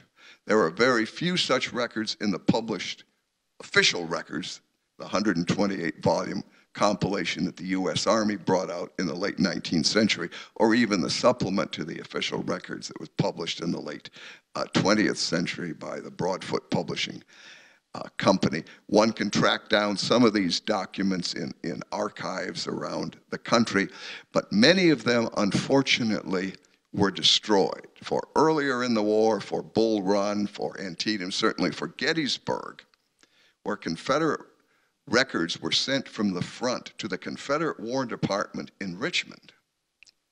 They were taken from Richmond on April 2nd, 1865, as part of the Confederate evacuation, because the Southerners thought they were going to set up a new government in Danville or somewhere else, just like the Patriots of 1776 had set up a new government in Lancaster or York after they had had to evacuate Philadelphia in 1777. So they took their records with them. And then they took those records down all the way to Charlotte, North Carolina. But when it became clear the Confederacy was collapsing, Samuel Cooper, the Adjutant General of the Confederate Army, who had been the Adjutant General of the United States Army until he went south in 1861, he preserved all those records. He could have destroyed them at leisure, but he preserved them until the U.S. Army could take possession of them as a legitimate prize of war. And those records have now come to us through the War Department and the National Archives and published in the official records. But for 1864,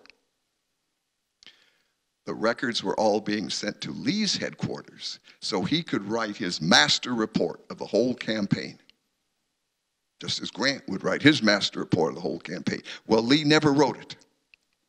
And the war ended, and then there was no point. Lee probably would have written it. But on the retreat from Petersburg, Union cavalry intercepted the Confederate wagon trains near Painesville and Flat Run and destroyed some of them. But most of them made it all the way to Appomattox. And it was only on the morning of April 9th, 1865, when it became clear that the butternuts would not break out and that Lee was going to surrender, that clerks at Lee's headquarters destroyed all of those records, all of those intelligence reports, all of those telegrams and dispatches, all of the after-action reports the brigade and division and corps commanders had sent up to Army headquarters. They were all destroyed. Lee didn't want that to happen. When he learned of what had been done, he was terribly upset. But by then it was too late. And it's a terrible loss to history. And so we're not able to delve as deeply and with as much granularity into the administration of the Confederate Army as we can with the Federal Army. But it is certainly plausible to surmise that the Confederate had an intelligence system comparable to what the Yankees used on their side. I'll add a couple things to this. first, to address the issue of communication, remember the Confederates are working on interior lines in the Petersburg siege, so operationally at least, they have the advantage of being on the Jominian interior lines. It should be a term that many people are familiar with, idea that you can shuffle troops back and forth, communications, better when you're on the inside of a circle than if you're on the outside of a circle. And Dick's slides kind of give you an indication here. The Union semicircle is much greater so in length, and theoretically, therefore, the Confederates should have an easier time in shuffling communications as well as men back and forth. And I think that this is borne out by the history of the siege. They're able to shuffle back and forth. Leadership has something to do with that also. It's not just the geography. The other thing that I would add is the Confederates do have in the realm of intel, they do have a home field advantage in the sense that there are local people still who are happy to inform on Yankee movements. Interestingly, though, as Dick points out, and as others who've written on this offensive and others have pointed out, there's less and less of that at this point in the war than there was earlier, and in other points of the Confederacy and in other points in Virginia. But there's still this home field advantage that the Confederates have to some degree that's helping them gain some intel. And they're also purposefully spreading false intel. Some of those prisoners who were captured at Chaffin's Bluff and in other subsequent battles are purposefully spreading false information.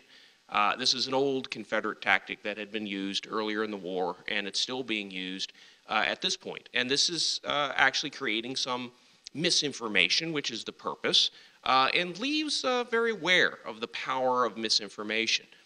So this is being done as well. Just some few points to add some more to your question. I think what makes this topic so fascinating is, as we've had accurately described, the kind of intelligence that the commanders had.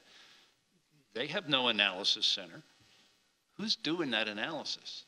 And I think what makes it so fascinating for all of us when we visit the battlefields is we hear these big names and they get a piece of information. How do they decide what to do? Who do they turn to? Probably very few people, 2 maybe at the most.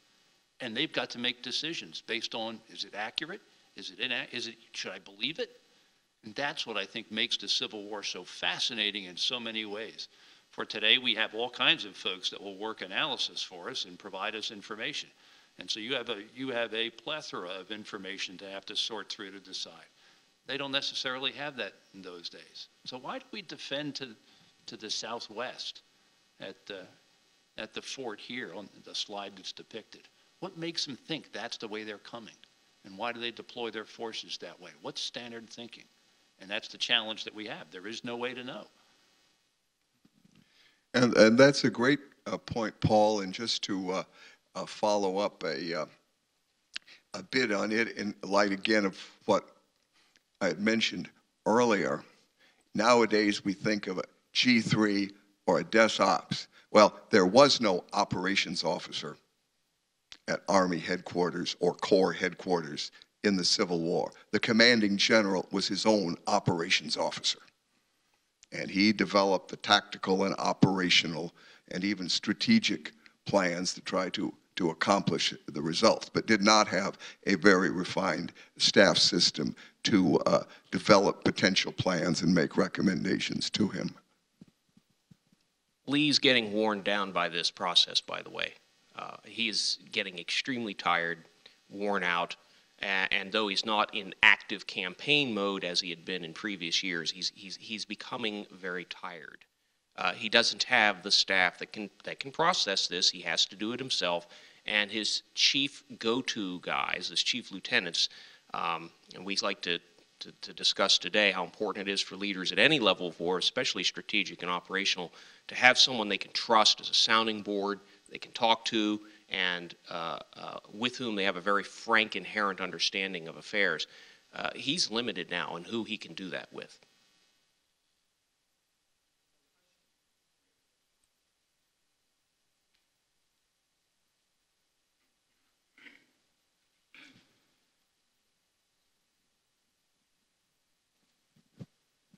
As I look at these at this picture right here, and you see the red lines, and that's supposed to designate the Confederate forces, right?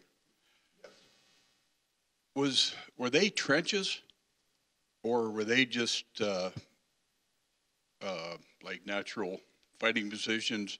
And also, when the Federals would approach them, would they dig in and fight them, as in trench warfare?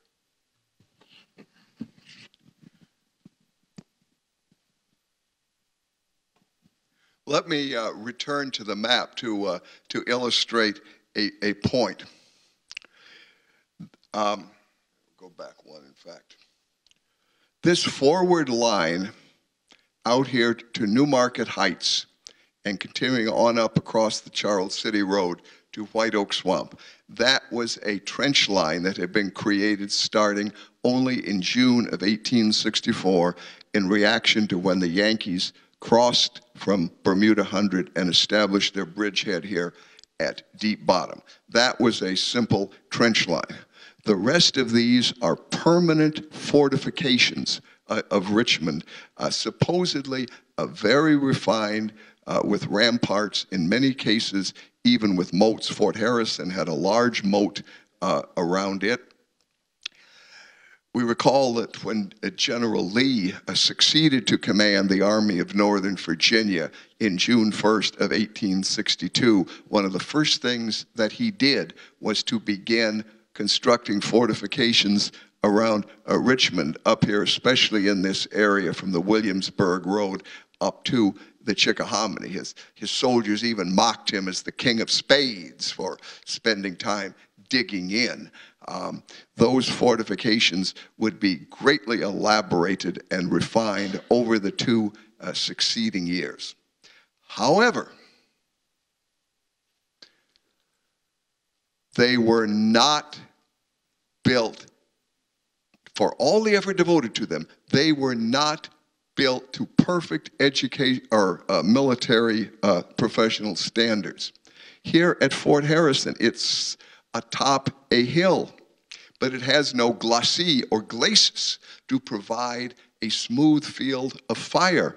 The Yankees charging across Childress Field are exposed, but once they get up to the base of the hill, there's no way that the defenders can direct fire on them. And then when the Yankees again come up and jump into the moat, the Confederates can't fire into their own moat. There are no bastions protruding out from the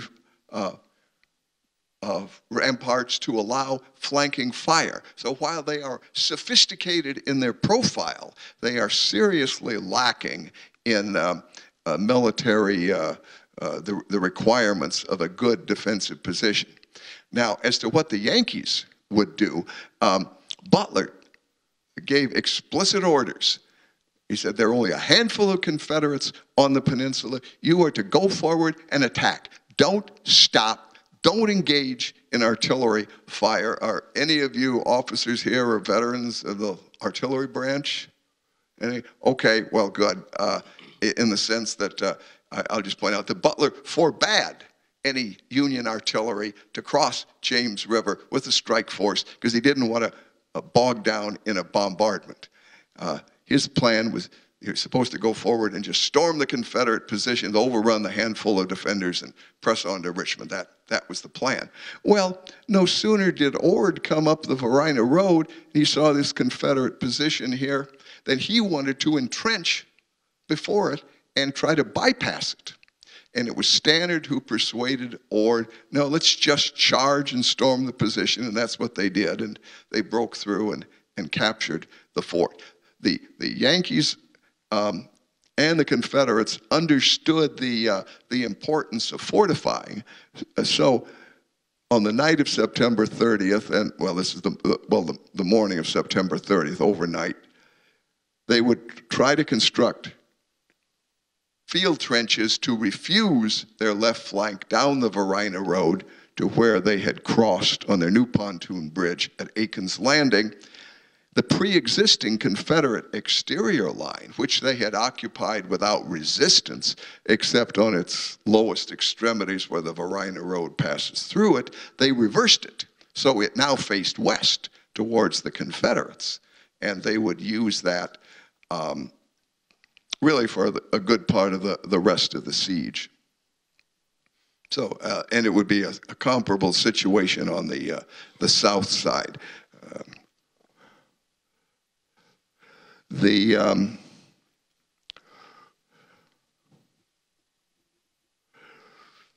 Yankees would take the captured Confederate line across Peebles Farm and reverse it and use it as their line, but then they built new works to refuse their flank, running back eastward towards Globe Tavern.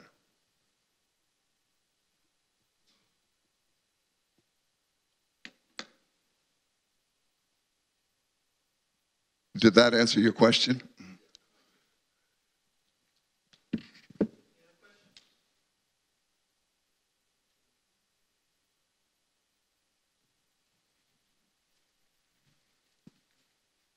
Thank you. Maybe more of a general question on the siege mentality. Clearly, things are winding down. So Lee is tired. There's not a lot of room. They knew the war was going to be over in the future. Nobody could predict when. And I'm wondering what they were thinking. Let's just hold off here and there'll be a political settlement, or was that just let's hold off for the pride, or the whole psychology that's going on now at the end is interesting, and I wonder if you would comment on that, because I'm trying to get it through my head on just why do it? I mean, I'm tired. Let's just quit. I'll take a stab at that, and I'll take a stab at it from both sides. It's a really great question. From the federal side, we know that Grant was somewhat concerned about launching an offensive this close to the federal election, which you know is coming up in November '64. And he doesn't want to have an outright defeat or even the perception of a defeat be promulgated throughout the North. So he's somewhat concerned, and cautious would be too strong of a word, but he knows what's at stake, and he knows that every operation that he undertakes will be minutely looked at by the Northern press and reported upon. And no one yet knows at this point in the war for certain that Lincoln's going to be reelected. There have been some victories that point in that direction, sure, but Grant, very, very aware of the political situation because he's a leader, one of the few federal leaders, I would argue, military leaders in the war, who was able to bridge that gap, that civil-military relations gap, between being a high-ranking military commander of an army and indeed of the entire federal forces. He was general-in-chief by this point, and get into the head also of his commander-in-chief, President Lincoln. So there's some concern, maybe reticence, tailored to making sure that this turns into something that's going to get us closer to victory. So he wants to make sure that whatever happens here, that it is not perceived as a defeat, and that indeed it moves us closer to victory, because Lincoln can't afford defeats at this point, even after some of the other events that have preceded this in other parts of the country. From the Confederate perspective, they are still holding out hope for the election to throw Lincoln out. There is a great deal of what we today would term false hope. They don't see it as false hope in their context. They see it as still an opportunity that could go their way, and that indeed Lincoln might get thrown out in November by those in the North who are tired of this war and have grown weary, and they're holding on. You don't see the mass desertions, for example, in the Confederate ranks around Petersburg until late fall, after the election has taken place, into the winter of '64, '65. But at this point, there's still a great deal of elan in the ranks, kind of a gritty resolution. There are some other books that have come out that have discussed this earlier in the Siege of Petersburg and later in the Siege of Petersburg, kind of bookend Dick's work. And it's pretty obvious that the Confederates, on the whole, are still holding out hope that they can that they can win this if Lincoln's thrown out. Now, there's a bit of a misperception about what McClellan, the Democratic candidate, would actually do from the southern side. Everybody thought that for sure this would cause an armistice, and then de facto independence for the Confederacy. And we know that McClellan did not make decisions on his own. The Democratic Party controlled a lot more of this process. But that's a general answer to your excellent question. Thank you, Chris. You've articulated very well the attitude of the Confederates who were sustaining the struggle. I think it's very important that we not telescope 9.5 months of the Siege of Petersburg, or all 11 months of what I like to call the Virginia campaign of 1864-65, not telescope them into one instant at Appomattox, and just assume that the Confederate cause was hopeless. We know the South lost. We know that Lee surrendered. We know that the Confederacy collapsed. The soldiers at the time did not know what the future would hold. And they tried to make that future turn out favorably to their side. And that's why they sustained the struggle. Yes, they were tired, but they had not given up. Not physically, not mentally given up. Certainly not by this period of the war. And in the course of reading probably thousands, if not tens of thousands of soldier letters from this period, looking for information on the battles and the operations, I cannot help but come across much information on their attitudes and their mindset. And as you said, Chris, many of them were looking forward and pinning their hopes on the elections in the North, hoping that the Lincoln administration would be repudiated, although there were some Confederates who said, well, it might be a problem for us if McClellan is elected because he might reach some kind of negotiated settlement that would lead to reconciliation and we would no longer remain independent. He figured that such an arch enemy as Lincoln would fight it out to the end and the Graycoats would beat him in the end and they could win the struggle. Well, things obviously didn't work out that way, but our point is in late summer and early autumn of 1864, they're still thinking in those terms. But I certainly agree also that General Grant is very conscious of the political realities and the need to sustain the political will in the North to prosecute the war. And obviously President Lincoln has that will, but he needs to be reelected to allow him to continue to apply it. But I don't think that makes Grant reluctant to go into battle. He's not going to be reckless, but he was never reckless. I see a lot of signs, not conclusive proof, but a lot of signs that Grant picked up the timetable for his 6th offensive to create a major victory just before the election. He was confident he was going to get it, too. I've alluded to the fact that Grant had lost interest in the 5th offensive by October 1st, and he let Meade prolong it one more day. He is now thinking ahead to when he will strike his next blow, but to make sure he has enough force, though his next blow will achieve a great victory. And where will that force come from? From Sheridan's victorious army of the Shenandoah. They plan to bring back 7 divisions from that army. That's the plan.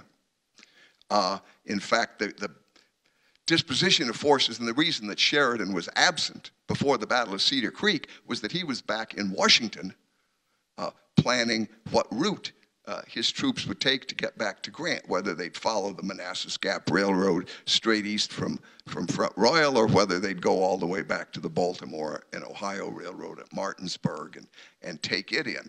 But the point is to bring Sheridan's troops back from the valley and to bring down all these new one-year troops that have been raised in the North. And they are really flowing into the Union Army in prodigious numbers. And Ben Butler is arranged through the War Department to bring in a lot of black regiments from Kentucky to join the the Army of the James. And Grant doesn't want to do anything at Petersburg until he gets these additional men so he can strike an overwhelming force. It's almost ideal campaigning weather after the first frost on October 9th.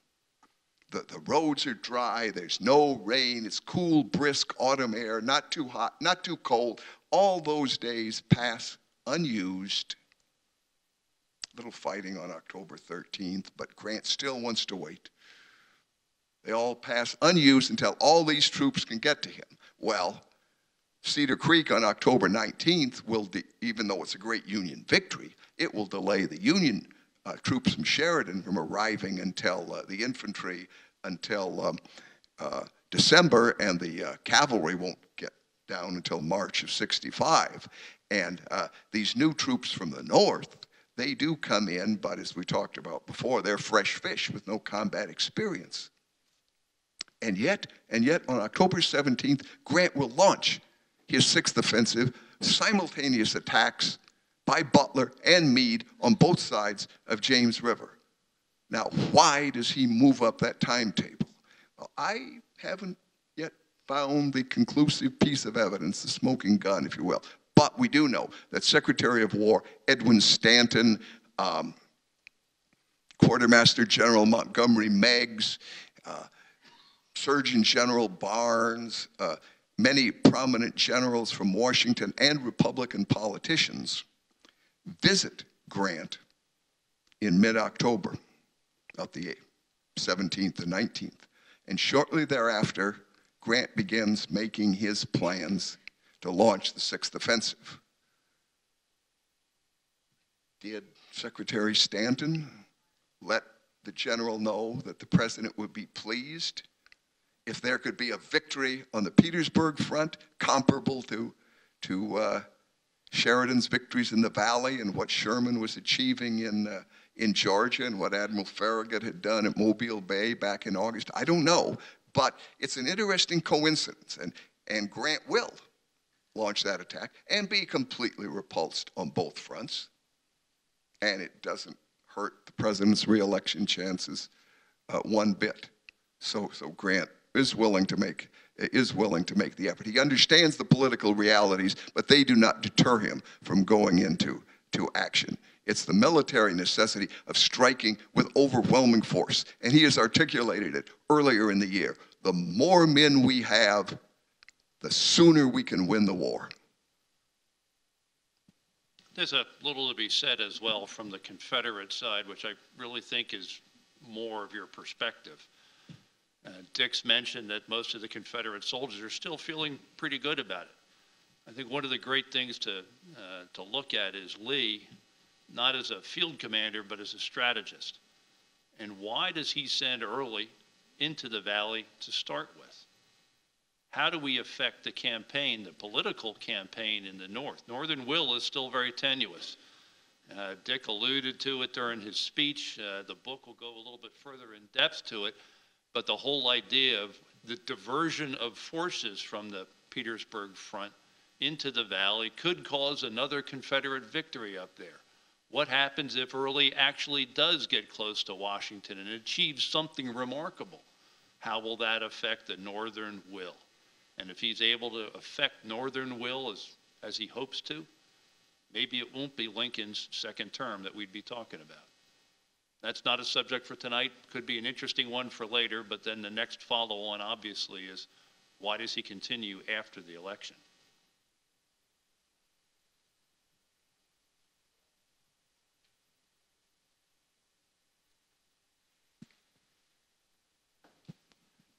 Earlier, you alluded to some common mythology about various personalities. Butler, for instance. Could you speculate on how those mythologies grow up and evaluate any of your influence in bringing more nuance to that mythology?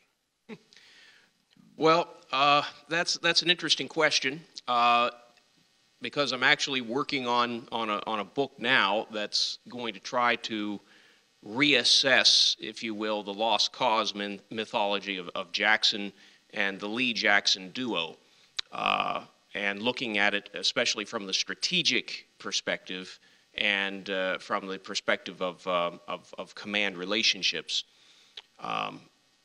In regards to this material, Ben Butler, we know, earns his odious reputation in the South by what he does at New Orleans when he's commander of the captured city of New Orleans, and these preserved chamber pots actually exist today. They're worth quite a lot of money if you can find an original one. They have been copied, and you can buy reproductions, I understand. I don't think we have any of those in our offices, Paul. Not yet. But Butler was reviled post-Civil War throughout the South, not as much as Sherman, but he was definitely in the New Orleans area in Louisiana seen as one of the bad guys of the Union, the Beast. I'm not exactly certain how far that extended and how deep into the 20th century, but we also know that, in the North, he was considered by many, especially his political foes, as being inept. And I think one thing that Dick's work does a great job on is kind of clarifying, well, Butler actually has redeeming qualities, and Grant understands how to use them in the context of the situation on the ground. In other words, making do with what you've got. That has been lost. I mean, you don't see very much redeeming mythological discussion of Ben Butler in the last half of the 19th century and into the 20th. There just isn't much out there, at least none that I know of. That sounds like a really good Civil War Journal article, actually, that could be done at some point. In regards to Ewell and Hill, they are still judged very, very much by what happens at Gettysburg and what happens to a much lesser degree prior to this siege, but in the Overland campaign, Hill especially being seen as bungling in post-Civil War accounts, many of them, except for his immediate partisans that defended him, at the Wilderness, with not preparing for Hancock's attack on the second day of the Battle of the Wilderness.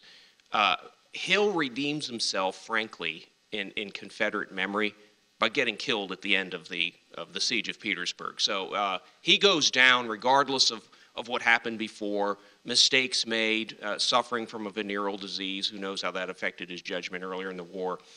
He goes down as one of the heroes of the defeated lost cause, and his difficulties are shuffled under the carpet. Ewell, as you may very well know, is still pilloried yet today by Southern partisans for not being Stonewall Jackson at Gettysburg on the end of the first day, as I like to say. I think that if you study the Fifth Offensive and other aspects of the Petersburg campaign, you can get a different picture of Ewell. But and he does very well, I think, in this campaign and in this offensive on the whole. But Lee may have, by this point himself, somewhat distrusted Ewell's abilities, and perhaps it's part of the reason he was delegated to the command of the city of Richmond. After the war, Ewell's reputation doesn't really get elevated very much in the Lost Cause mythology. He's not one of the great pantheon of Lee and Jackson and Stuart. So, to give you specifics would be difficult, but I can give you those generalizations. Does that help answer your question? How about your influence in changing some of the mythology? Well, How do you evaluate that? Okay, well, one thing I'm going to do in my work, I can definitely tell you, is I'm going to try to look at the Lost Cause mythology head on, and look it squarely in the eye and not back down from it. And I personally think that there was a great deal, and this is getting off topic from our discussion today, but to answer your question, there's a great deal that I think can be said for the strategic value of Stonewall Jackson to the Confederacy, and that when he is accidentally shot by his own men on the night of May 2nd, 1863, dies subsequently from pneumonia, that this is a strategic contingency point. And you can, I think, divest this. My research so far, I'm about to begin writing this book, in fact, very, very soon. Research is almost done. What I've discovered indicates that, yes, I mean, this is a strategic contingency point, and that there is very good grounds to make the argument that his death is one of those events in the war that changed its course. To speculate beyond that, well, what would he have done at Gettysburg? I don't want to go down that rat hole in my work, but I think what I intend to do in my book is just look at this realistically. How was he valued by Lee? What was the relationship he had with Lee? How was he seen by the Confederate people? What did his death do to them? How did they recover from it? How did the Confederate civilian leadership think about his death? How did this hamstring Lee's later operations? And importantly, what does it mean when your go-to guy is removed? Because Lee, as we know, didn't quite have that kind of relationship with James Longstreet. And Longstreet is laid his wounding in the Battle of the Wilderness in '64. He's yearning to go back out to the West. And when he goes out there to the Tennessee Theater, he underperforms, comes back kind of like a disenchanted little puppy, and then is welcomed back by Lee with open arms. But he still hankers for independent command, still thinking that he's a part of a partner team with Lee, almost.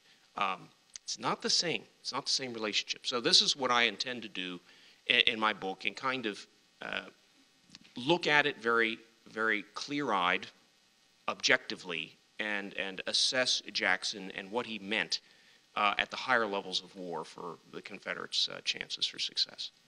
And to follow up on that, in response to your question, what I actually have done in my book is to point out some of the strengths and the contributions, especially of Ewell. There is no doubt that he performed quite poorly in the field in the spring of 1864, especially at the Battle of Harris's Farm at the end of Spotsylvania on May 19th, and that Lee gently shunts him aside to take over the Department of Richmond. But the Department of Richmond is not a backwater. It is an integral part of the Siege of Petersburg, and Ewell will play an important part throughout the whole siege of Petersburg, and especially on this day, on September 19th, where he rallies his forces, plugs the gap until Lee can bring up his reinforcements from Petersburg. So actually through my book, as well as through Chris's future book and other writings, we've tried to come up with a more balanced and judicious approach. But remember, Ewell is very crippled. He lost a leg at Groveton. And in my battles, he rides around strapped to his horse, as General Hood would ride around strapped to his horse after Chickamauga. This does not interfere on September 29th, but on September 30th, while he and General Anderson and General Lee are reconnoitering the lines, the horse trips and stumbles, and since Ewell is strapped to the saddle, he goes down with the horse and is badly banged up and scratched, no internal injuries, but he's taken back to the rear. And he knows how dire the situation is. He insists on returning to the front, so he comes back to the front, completely wrapped up, and the First Corps Chief of Staff, General Sorrell, will say, Ewell looks like an Egyptian mummy, with just his little beak and eye holes open and all swathed in bandages. Sorrell just recounts that as happening sometime in 1864. I have found the evidence that it happened on September 30th during my battles, and I'm able to give Ewell credit for his willingness to return. But his physical limitations suggest all the more the desirability of having a more active commander on the peninsula. And so Richard H. Anderson will be assigned to that on September 29th, and then when Longstreet returns to duty on October 19th, Longstreet will be entrusted with the responsibility for the whole Richmond sector of the Siege of Petersburg, and Anderson will be moved to command Beauregard's old troops, the new 4th Corps of the Army of Northern Virginia. Ladies and gentlemen, we have time for one more question and discussion. Do we have anybody over here?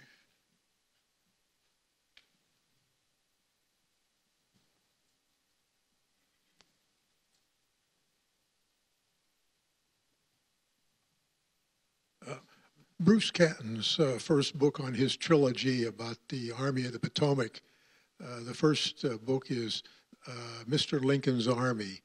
And it's obvious that there was a lot of political influence and interruption and interference. How did the other armies, how much interference or political, maybe skullduggery compare? You know, the armies out west compared to the Army of the Potomac?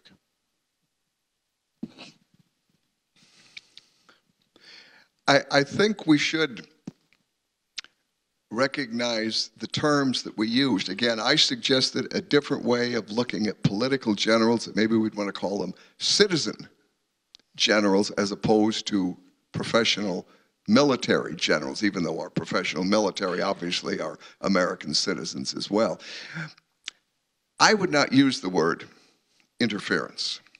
And in the classes that I taught in the core curriculum of the Army War College and the graduate seminar that I continue to teach in the Department of Distance Education,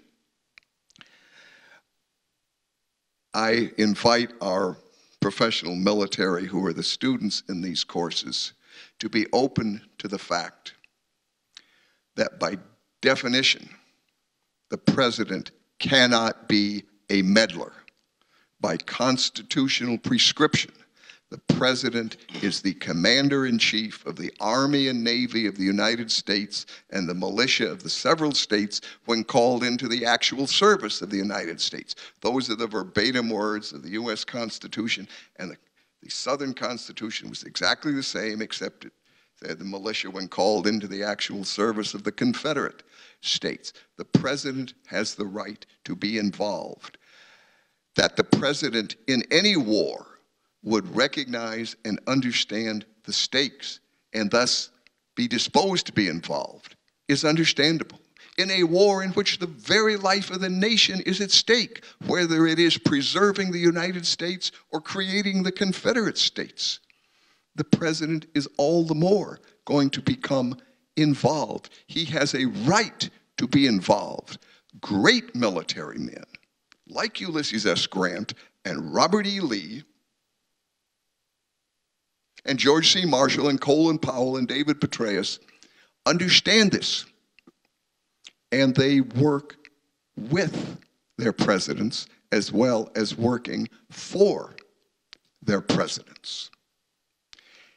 And when they create the measure of assurance that they understand the president's involvement, the president will accord them greater latitude to apply their professional talents to the winning of the war.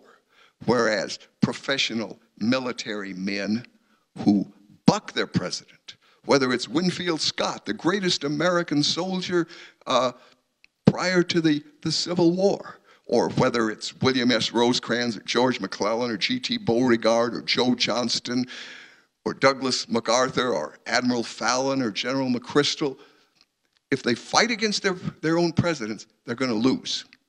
And all the talents that they might have been able to apply will be nullified and negated. So it's not a matter of interference, it's a matter of rightful involvement. And one of Grant's greatest strengths as the uniformed general-in-chief is that he knew how to work with the constitutional commander-in-chief.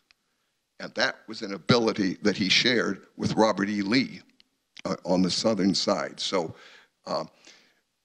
we can go into detail about the Western Front, and I'd be happy to do that, but it's this broader thought that I really would like to leave with everyone here. And John, I thank you for bringing up such an important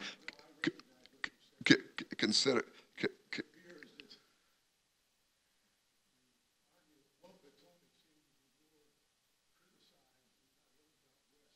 No, it would be the Army of the Cumberland under Rosecrans was very much criticized. The Army of the Ohio under Buell was very much criticized.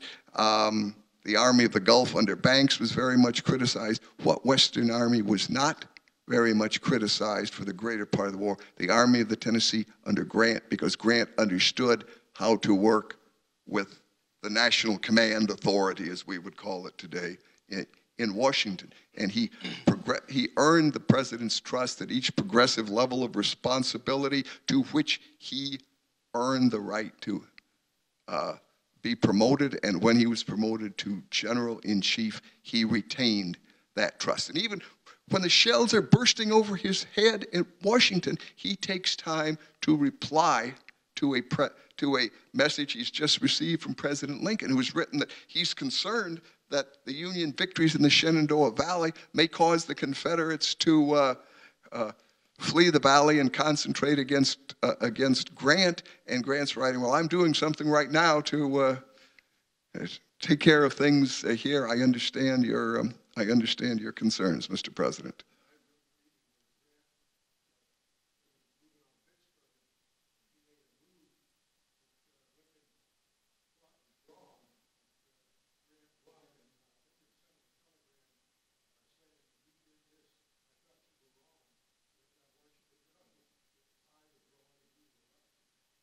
That's certainly a true statement. I think we'd all probably agree that the Army of the Potomac got a little more love than some of the other armies did.